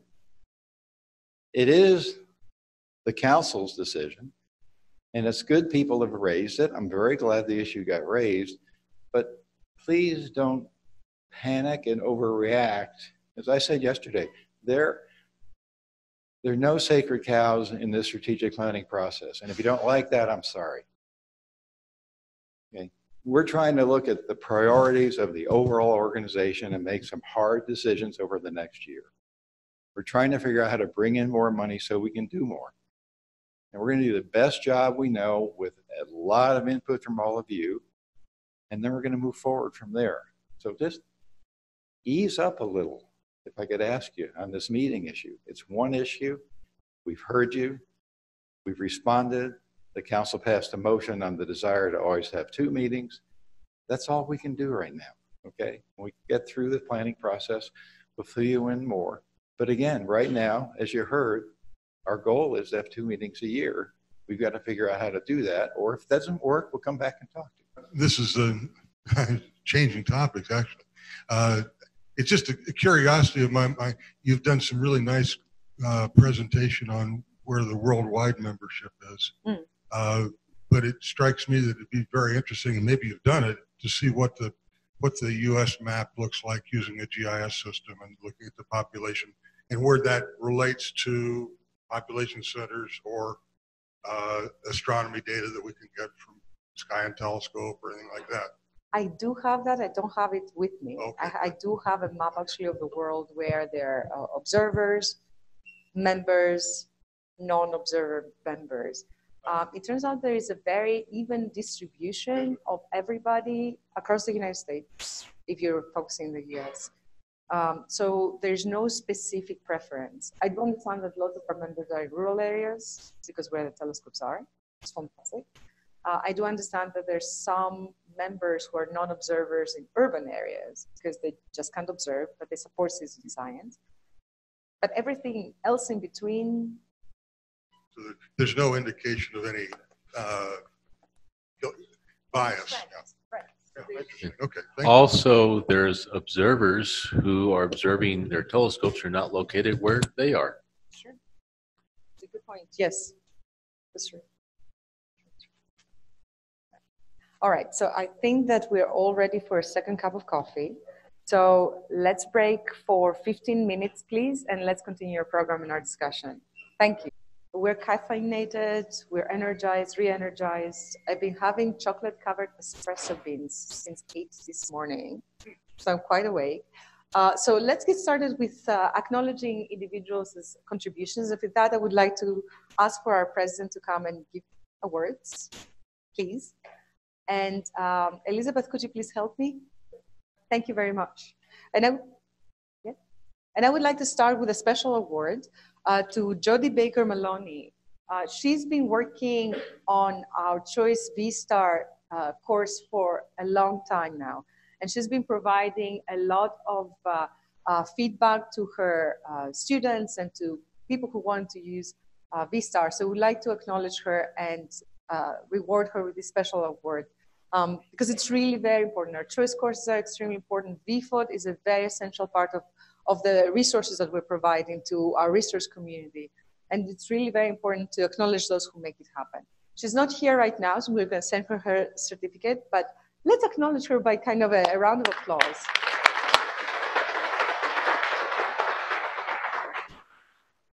The second person we would like to acknowledge and honor, actually, is Professor Arlo Landolt. Arlo, thank you so much for all your work with the journal over the last couple of years, looking into its statistics, looking into the community that it serves, citations, and actually being very involved with identifying an amazing new editor-in-chief. So would you like to come up, please, and pick up your award? So perhaps Gordon can read the citation. Can I have a microphone, please?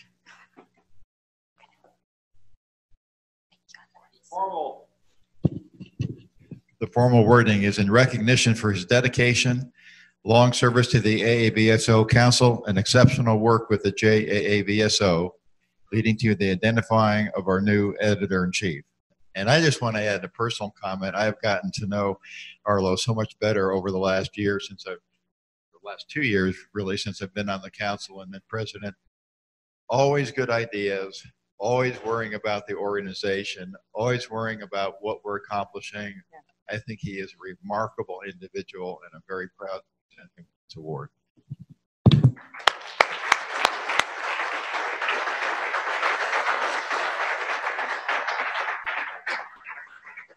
Wonderful.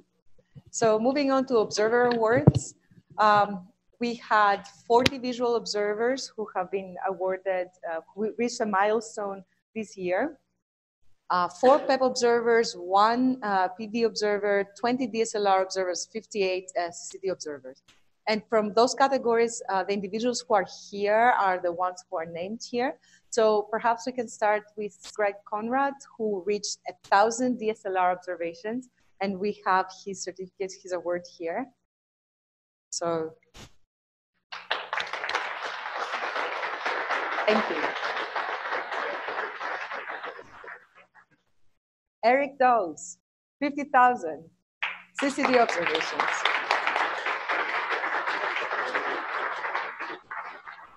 Gordon, 500,000 observations. Congratulations, you did it.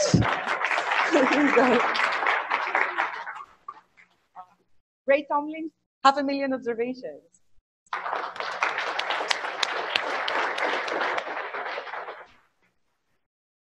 Jerry Samolik, 700,000. Where's Jerry?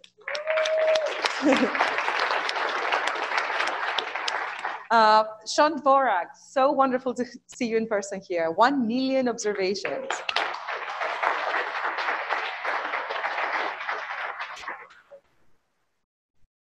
And Josh Hamsh, 2.3 million observations.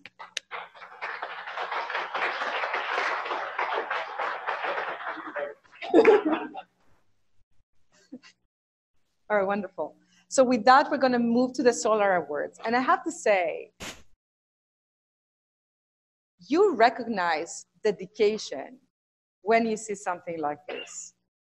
This is the sun this past year. This is what more than 100 people were looking at this past year, reporting nothing. And 0 is a number, actually, and it's a very valuable number in order to understand the behavior of this crazy star that we call our own. So we had 27 individuals who reached milestones, 83 solar observers who were actually observing sunspots this past year. We don't have any of those individuals who reached milestones here, but we have many of those observers. So I would like to recognize everybody who is we're looking at this blank part of a star. And those of you who have submitted solar observations, please stand up. Please do. It's a fantastic, oh my goodness.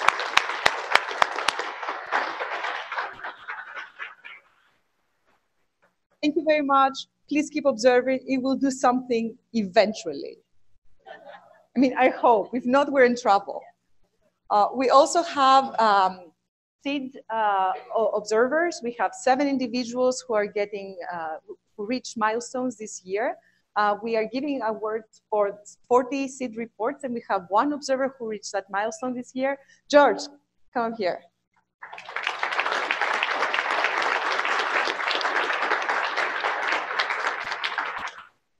Wonderful. So with that, we have a lot of members, as we saw in our in Gordon's report, who are members of the AVSO for a long, long time. So there are individuals who have reached milestones of 25 and 50 years. I can't imagine how it is to feel to belong in a group for 50 years. I'm not 50 years old yet, and I will never be. But at this point, we have 3 individuals who are here, and they reached a 25-year milestone of being continuous members of the AVSO. We would like to present them with their pin. So, Sean Vorak, could you please come up again to get your pin? 25-year pin.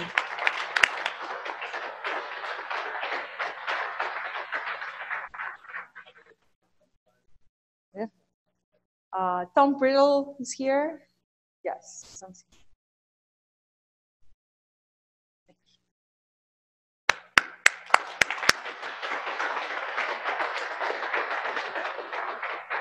Ayamota. You had no idea? Stop counting after 10.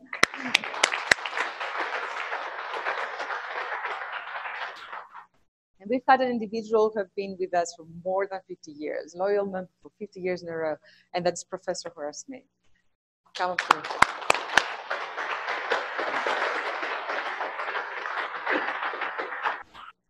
We'll give you your 100-year pin as well. We will, really. So with that, I know that many of you have reached those milestones, so I want everyone with a pin, 25-year pin, 50-year pin, 100-year pin, to stand up, and let's acknowledge everybody who has been loyal members of the AVSO for 25 and 50 years. Everybody. So with that, thank you very much for being in our corner. Thank you very much for being the heart of the AVSO. Thank you very much for giving us a reason to be employed. Thank you very much for giving us a reason to serve a community, because those of us who work in nonprofits want to serve this community. And with that, we're going to move to business. And I'm going to leave it to our president, because really, this is not fun anymore. Okay, council elections. I better put my glasses on.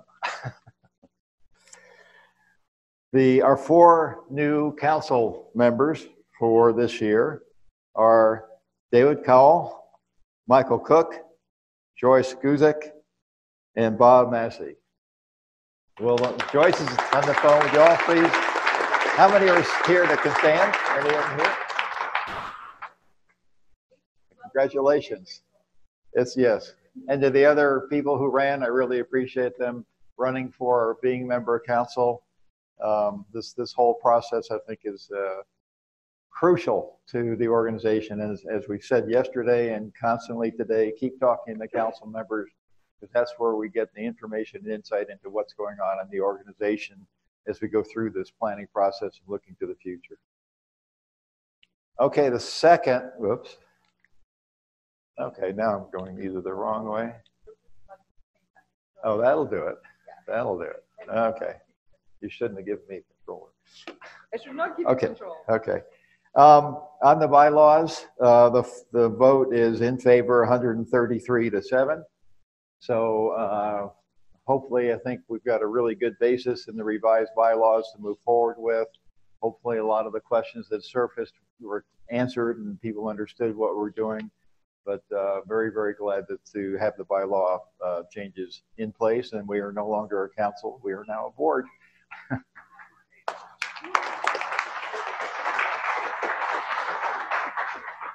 I will say, just as kind of a humorous thing, I did not point out yesterday in that incorporation document from 1918 that they were as confused back then as we have been. They said they were both directors and council, and I thought it was very strange wording in the incorporation document.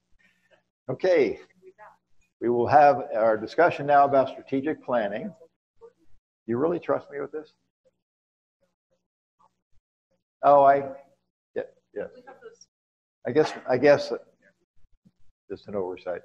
The council each year, the officer positions on the council are elected on the board. Now I'm going to be messed up. The council, the officers are elected each year. The terms are 1 year long. And this year, primarily I'm remaining on as president. Bill Stein is first vice president. Richard Berry is second vice president. So they've all remained on the council in their current positions. And you may know there's an evolution with Chris Larson. She's been our acting secretary, past president for the past year. Now formally, she's no longer past president, and she has volunteered to continue on as our secretary, and we're very pleased to have her as the secretary of the board. So, great to have everybody involved.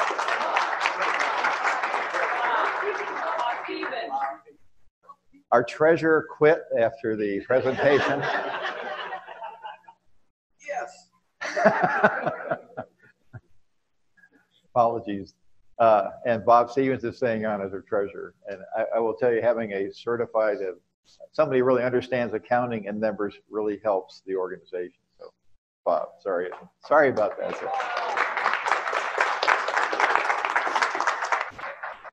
Okay, so the rest of this morning is really meant to give you some feedback from yesterday's discussion.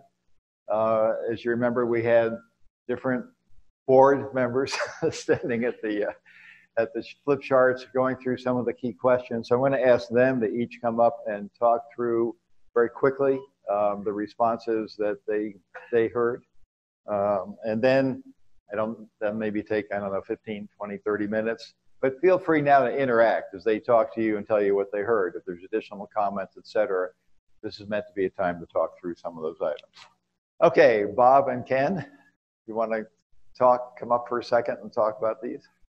Okay, I'm not much of a data analyst. I'm more of a poet. So when I have a whole lot of interesting information, one of the key themes that came out to me in this subject of guiding and supporting new observers was that each new observer is an individual.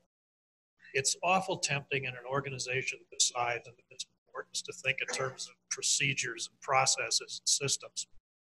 But each new observer is an individual coming in with their own interests, their own experience, their own background, their own equipment, and their own capabilities.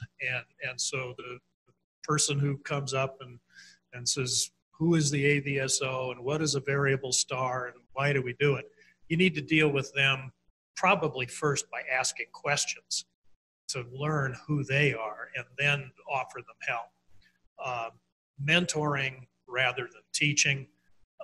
We have a whole lot of reference material which is invaluable but needs to sometimes be put in context and figure out which thing or things is right. I learned from the discussions with people that helped us with this flip chart that many more of you all are actually being mentors than are signed up for the AAVSO mentor program. Well, that's, I'm not either, and I probably to my shame haven't signed up as a mentor. But we may need to think how that mentor program works and how to better connect new observers with seasoned observers. In working with the new observers, I think everybody pointed out that what we want to emphasize is the fun, the hey, you can see something you've never seen before sort of aspect, and the fact that it's of scientific value for a lot of people might be something that has to grow on them. In dealing with the beginning observers, quite a few people emphasize the notion of start with what they have, whether that's an eyeball or binoculars or a plane wave 24. Start with what you have and get them out observing somehow. And observing might be in the most general sense possible. I was reminded by Gordon's talk that a lot of you have the same color hair I do, and we are children of Sputnik and Apollo. But the people who are going to be taking our places over the next 20 years, they are children of Apple and the internet. And that's a whole different universe. Their observing may not be eyeball to eyepiece. It may be interrogating databases. It may be operating remote robotic telescopes. Help them figure out how they fit in here. And almost everybody emphasized in the spirit of you're going to see something you've never seen before, to have ideas for one-night stands where you see a star change. High amplitude delta Scutis, W-UMA eclipsing binary, Algol. How many of you have actually seen Algol go into eclipse? So that's maybe a quarter of us in the variable star organization. All you need is an eyeball and a clear evening. We also got some interesting experiences that some of you have had in helping new observers. One of you mentioned that you gave a talk at your local astronomy club, and the conclusion of it was, let's all adopt this variable star and let's all observe it in the next month. And, a half a dozen people did. And so you have, the beginnings of a community of activity there. We also learned that by having a both scientific and a social activity, for some people, recognition is really, really important. And the recognition can take many forms, merit badges, published papers, as Pat Boyce described yesterday. I have a friend who runs a science program for mostly elementary age kids in his backyard, his telescope and his laboratory. And the hook for them is when they sign on, they get a lab coat with their name on it. And they're there for the whole semester. The other thing variable stars can offer for the experienced astro imager is it's something useful and fun you can do on the bright nights when you can't reach that 18th magnitude galaxy. Could you push my button for me? Thank you. There were some suggestions of how AAVSO as an organization can contribute to this. One is make sure that we're pointing people to the resources that we have online. The other was to make sure that at the meetings we have a mix of beginner and advanced topics. And I think the initiative that happened yesterday of the split sessions was a really neat step in that direction. It was suggested that we create a matrix of beginner stars and equipment needed. So a person could say, I have this equipment. What makes sense for me to begin with?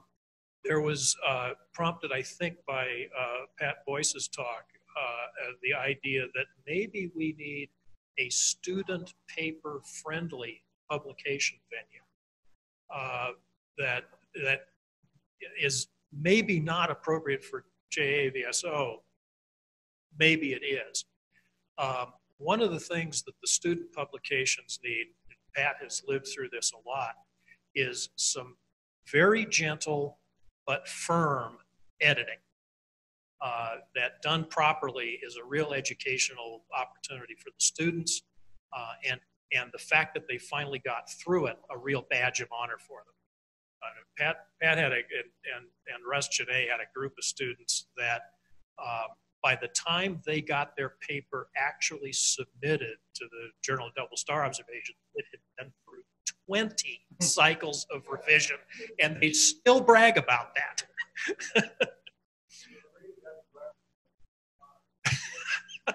So you know, they're learning a whole lot more than science, and it's good for them, for the scientific community. And as I mentioned earlier, maybe we need to cast a broader net for mentors who are willing but not on the official list because of the importance of personal contact. Okay, I've more than used up my 5 minutes, right? That's fine. That's good. Ken? I'll just add one comment here, which is that if you think about each of these items, there are things that we as individual members can do. And then there are other things where maybe the AAVSO has to have programs in place to facilitate helping new members. But it is a joint process. And so everybody in here can do things to help attract new members and help new members feel welcome and excited and have fun doing variable star astronomy. So as you think about it, please remember there are things you can do, but also feel free to contact us with your ideas on things that the organization as a whole can do. Great, thank you very much. Appreciate it. Have you already changed it? Okay, this was the second question we put up yesterday, was how to enhance support for our experienced observers. Bill? Okay, thank you. We didn't get a lot of comments. In fact, some are duplicates of the first one. But I want to say up front that when I first joined the AAVSO, I went to the mentoring program, and it really helped me on CVs. Tom Krejci was my mentor. He guided me through many of my observations and showed me how to correct them properly and so on. So I think the mentoring program is really important to all of our members.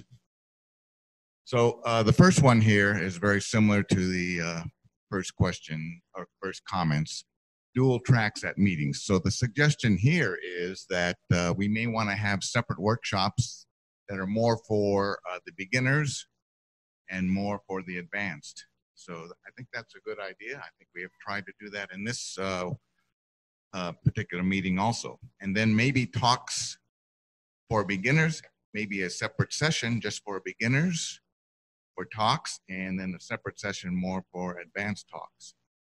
That's another suggestion we got. Most of us who submit our observations like to have feedback too. And I think that's something that maybe either the AAVSO or the professional astronomers can do a little better. With me in cataclysmic variables, I also belong to the CBA, Center for Backyard Astrophysics. That's Professor Patterson, Joe Patterson. He's very good at sending feedback to the observers about his campaign and letting us know how well our observations are doing and when we can stop the observations too.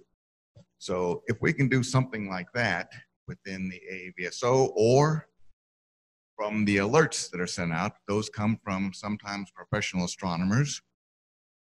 We submit our observations to support the alert. It might be good then to get some feedback. How good were our observations? Are they useful to you?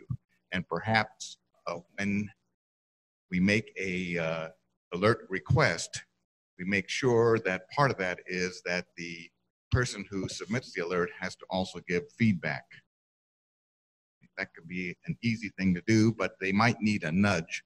So it's maybe the responsibility of the staff to also send a reminder to the astronomer professional. Let's give some feedback to our observers.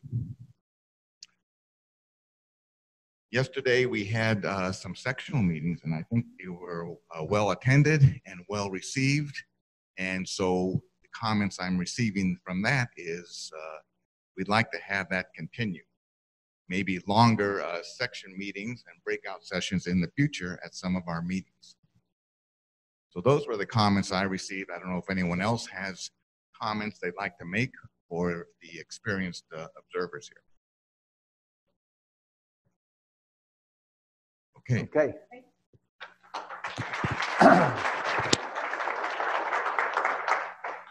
Let me just add to what Bill was saying. One thing, if for the professional astronomers in the audience, this feedback thing, when I talked to professionals and was trying to find out why they didn't really provide the feedback we wanted, a lot of them said, well, it takes me a year to do the research and analysis, and you know, it's a year later. And the point I would make, that's not the type of feedback. I mean, not that we don't like to hear that, but a lot of the feedback is just, hey, the observations are what I needed. Hey, I'm doing the analysis. It's a quick email.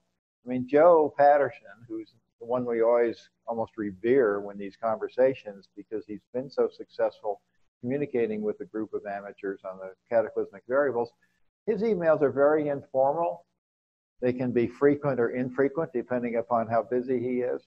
But I've just urged the professionals, hey, just a quick email, you know, a 5-minute email. Hey, here's what's going on. I appreciate what we got. That would really be appreciated by many of our observers.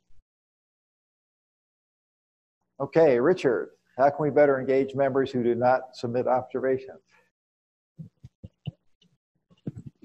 Thanks.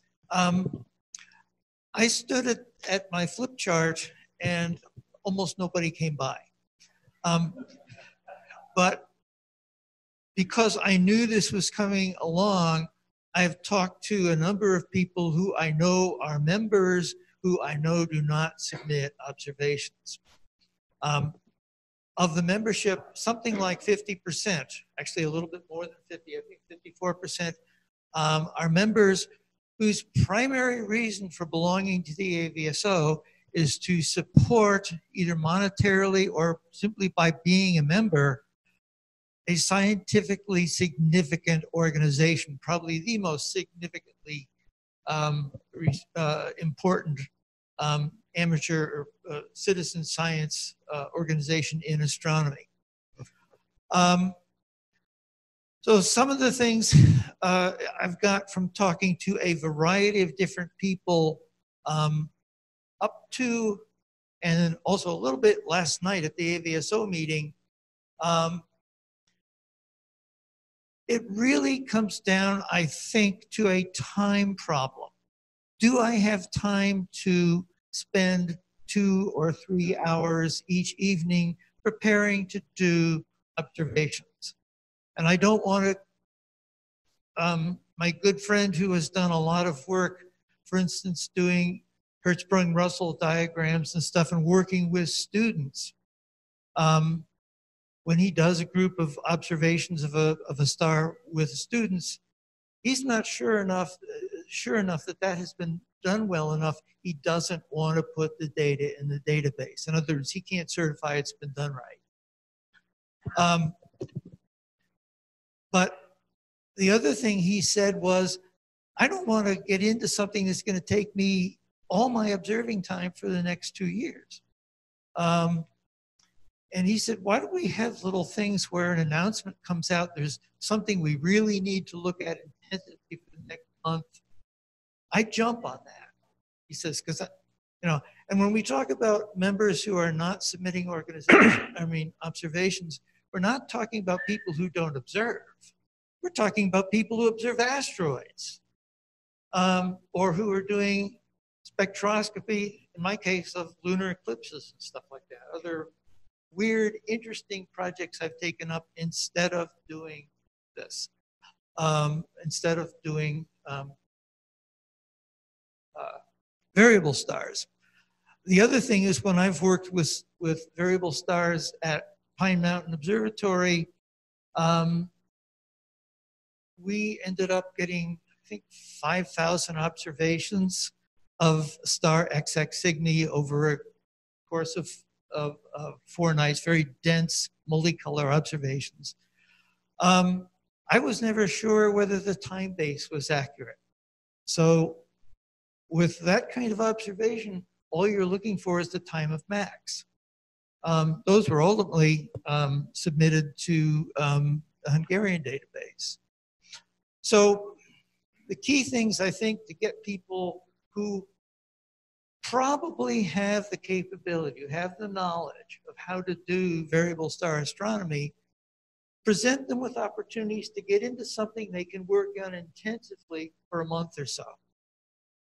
Foreground intensive projects such as ANOVA goes off, and when that notice comes out, don't just say, don't make it look like an IAU announcement. Make it easy to get through the stuff. A little paragraphs talking about, from the investigator, talking about why this is going to be a significant observation.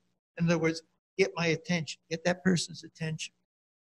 Then provide the chart, so I don't have to go out and look it up.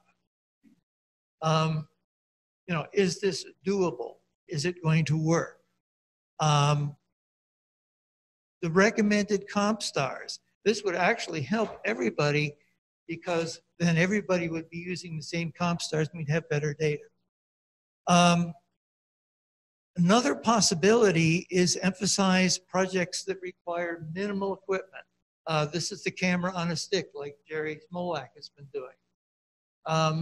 Why? Because it's going to be fun to do it. Doesn't get you into a lot of, I'm going to use up all my telescope time when I really want to do something else with the telescope. Coming out of the AVSONet, for example, and early on, provide some sample learning data sets for people who are not quite sure they know how to do this. So, you know, here's a 6-month run, you know, it's out there in the Dropbox of our RLI stuff so that they can just sit there and practice on it. And build that confidence that, okay, I can do this. I've done it before now on the data. I've got to do that. For AVSONet, proposals seem to be, if you're not submitting observations because you're in a place where the sky is not right or your telescope broke or whatever reason you're not doing that, an AVSONet seems like a good thing. Then you say, oh, I have to write a proposal. Provide some sample proposals because there's a lot of people who don't know exactly what a proposal looks like. Well, it turns out it's a short paragraph saying I want to do X. But provide some. And then, okay, I'll just pick a star and I will run a sample program just to get into it. AVSONet has a lot of time on those telescopes.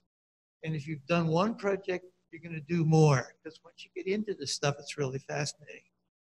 And then one comment that I've heard from people who would like to join or would like to submit is, I can't figure out where on the website I can find out what to do. Okay, and I know that we're planning to, in discussing with the CAP, yes, the CAP people, these Harvard guys who are very, very smart people, looked at our website and they went like, what is this? Well, yeah, I mean, even Stella does not navigate the website. She has fixed go-tos that you can click on to get the spots on the website. The website's not easy to use. Priorities in that website are not easy to find. People, it's possible we have people who are not observing because they can't figure out, oh, where do I start?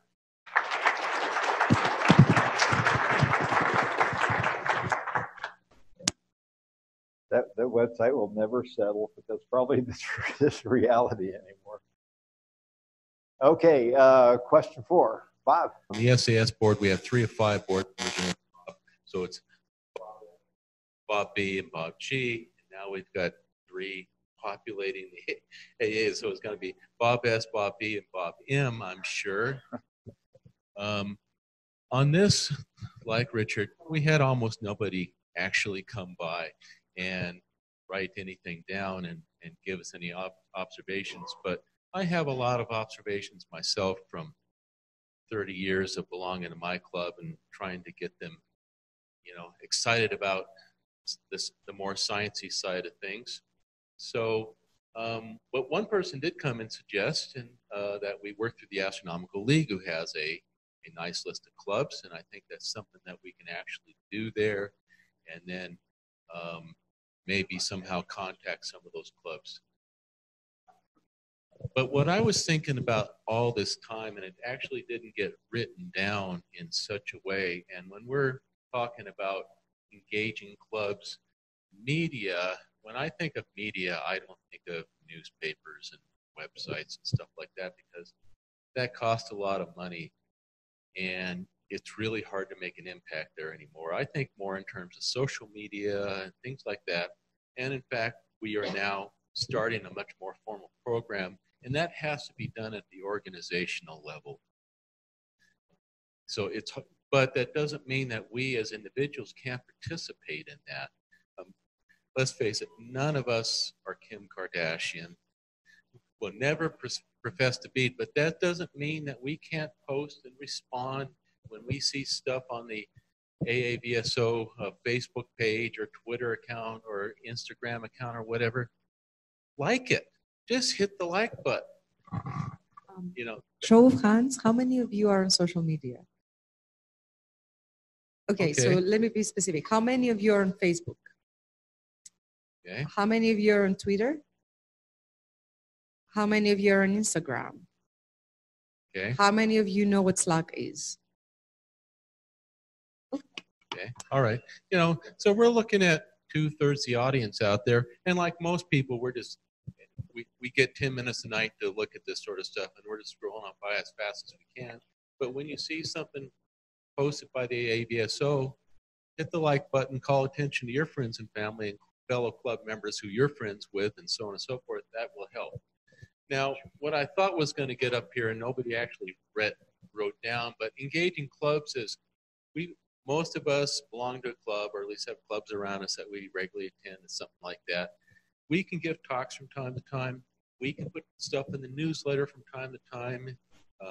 There's often show and tell. About 2 or 3 times a year, I get up and say, oh, here's the neat little project. I do the 5-minute blurb on the whatever it is I just finished doing. Those are things that get people interested in more than just pretty pictures side of things. I'm not sure what the person had in mind talking about awards and recognition at the club and media level, other than maybe we need to promote that in our Twitter and Instagram and Facebook feeds at the institutional level. And this is something I thought was very interesting.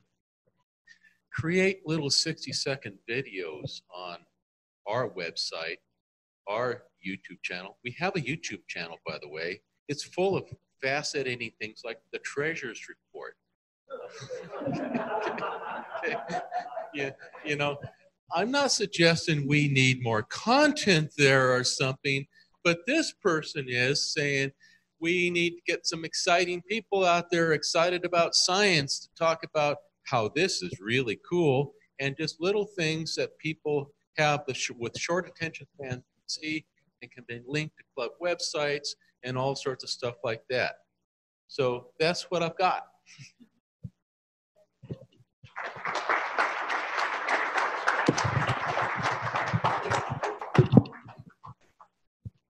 I'll try to keep this relatively quick because we're standing between you and lunch. So some of the things that were on Bob's Bulletin Board equally apply to communicating with the general public. Some of them apply even almost better. For instance, the only reason why the YouTube 60-second video wasn't on here was because it was on the previous slide. I think actually we've got a lot of capacity within our group to have a lot of passionate people take out their smartphone, turn it on themselves, and just tell us why you're passionate about variable stars. Put it online, and then we can start sharing some of this stuff. We had more things on our board than just these three, but these were three that I just wanted to call out because I thought some of them were a little bit outside of the normal things we think about. One of them is, yes, the AAVSO does ads, but our ads don't actually talk about specific things like you too can watch as a star go phase and brightens by a factor of 100 or something like this that is a little bit more specific and makes it clear how people can actually participate. Another thing was many of us are members in other things that aren't astro groups but can be related. In particular, Bob S. brought up the point that the Audubon Society has binoculars that they use during the day. They're probably going to be interested in using binoculars at night. So maybe give some talks about astronomy to these non-astronomy ignorant groups. And as a member, you don't have to get AAVSO headquarters blessing to give a talk about it in your work or the AAVSO or whatever. So you can be an active part of this. This is really what we can be doing, not just what headquarters could be doing. And one thing that was pointed out was, how many of you guys have heard about Silent Sky? So about 20%. Silent Sky is a play that is based off of Henrietta Leavitt's experiences as a Harvard computer. It is a story of AAVSO. It is a story, not the story, but a story of AAVSO. And the person who raised the point was, if you had it at your place, was AAVSO there? Was a member from AAVSO there? And I just went like this. Literally, Silent Sky was at my town last week. And no, I wasn't there. If you don't, as we learned earlier in the talk, she is responsible for understanding the relationship between the period of brightness variations or Cepheid variables, which basically sets how we understand how big the universe is. So, but we also have other things like planetaria, etc. And maybe we need to have more of a presence, whether this is both unofficial presences or perhaps official presences, an AAVSO poster that we could send out to planetaria and the like to really drum up some support from the general public. Thanks.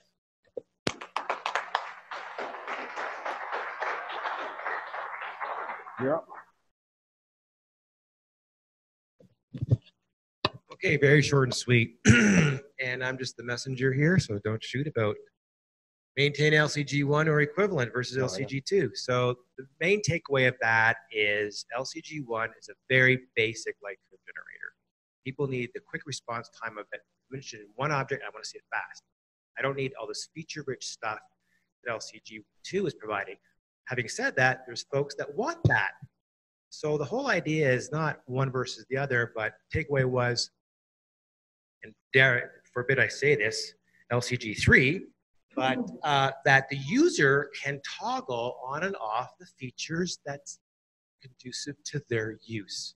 So I can maybe defaults to some middle area or defaults to the simplest thing, and I can turn features on and off as I want. So that was the slide talk there around the easel. And the other one was tools for min-max cycle, this is timings of eclipsing variables and LPBs and stuff like that, and just their tools for those areas there. And that was basically it.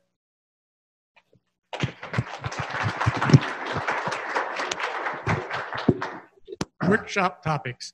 Many of the presentations just concluded have given ideas for our different workshop.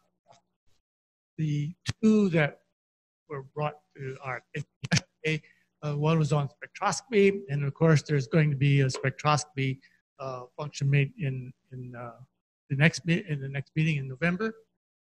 Data mining, and the important part of this idea was that it's how-to techniques. You want to know how to do these things rather than just have a discussion of data mining and all the nice things you can achieve with it.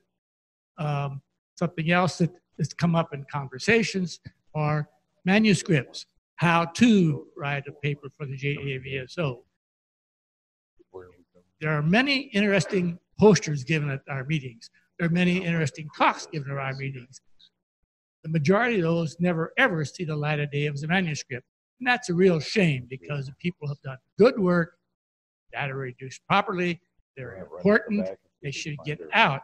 But talking to people over the years I've been around the AVSO, people say, well, I'm just not comfortable writing a paper. I've not done that. I've not done this.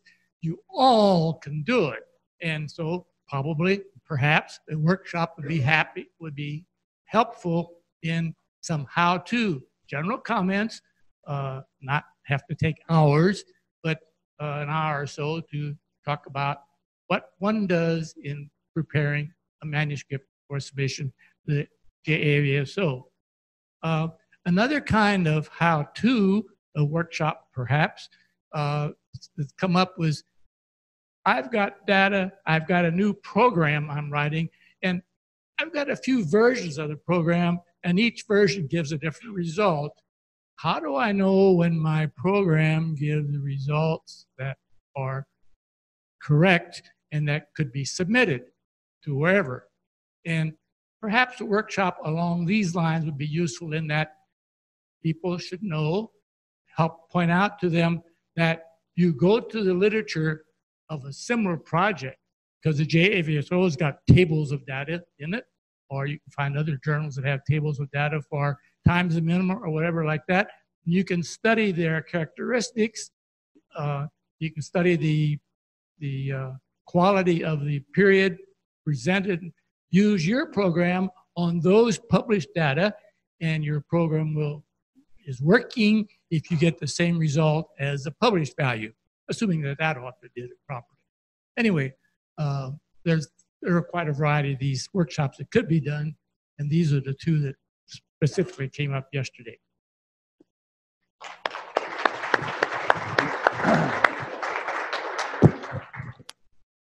Okay, we're really backed up against lunchtime, and I'm trying to confirm one thing. Are we going to do a group photo now? Okay, so we're going to do a group photo. Where do we send people? Before you all run away, I just wanted to thank everybody. I just wanted to thank everybody for the feedback. Feel free to contact all of us if we're going through this activity over the next year. Thank you very much.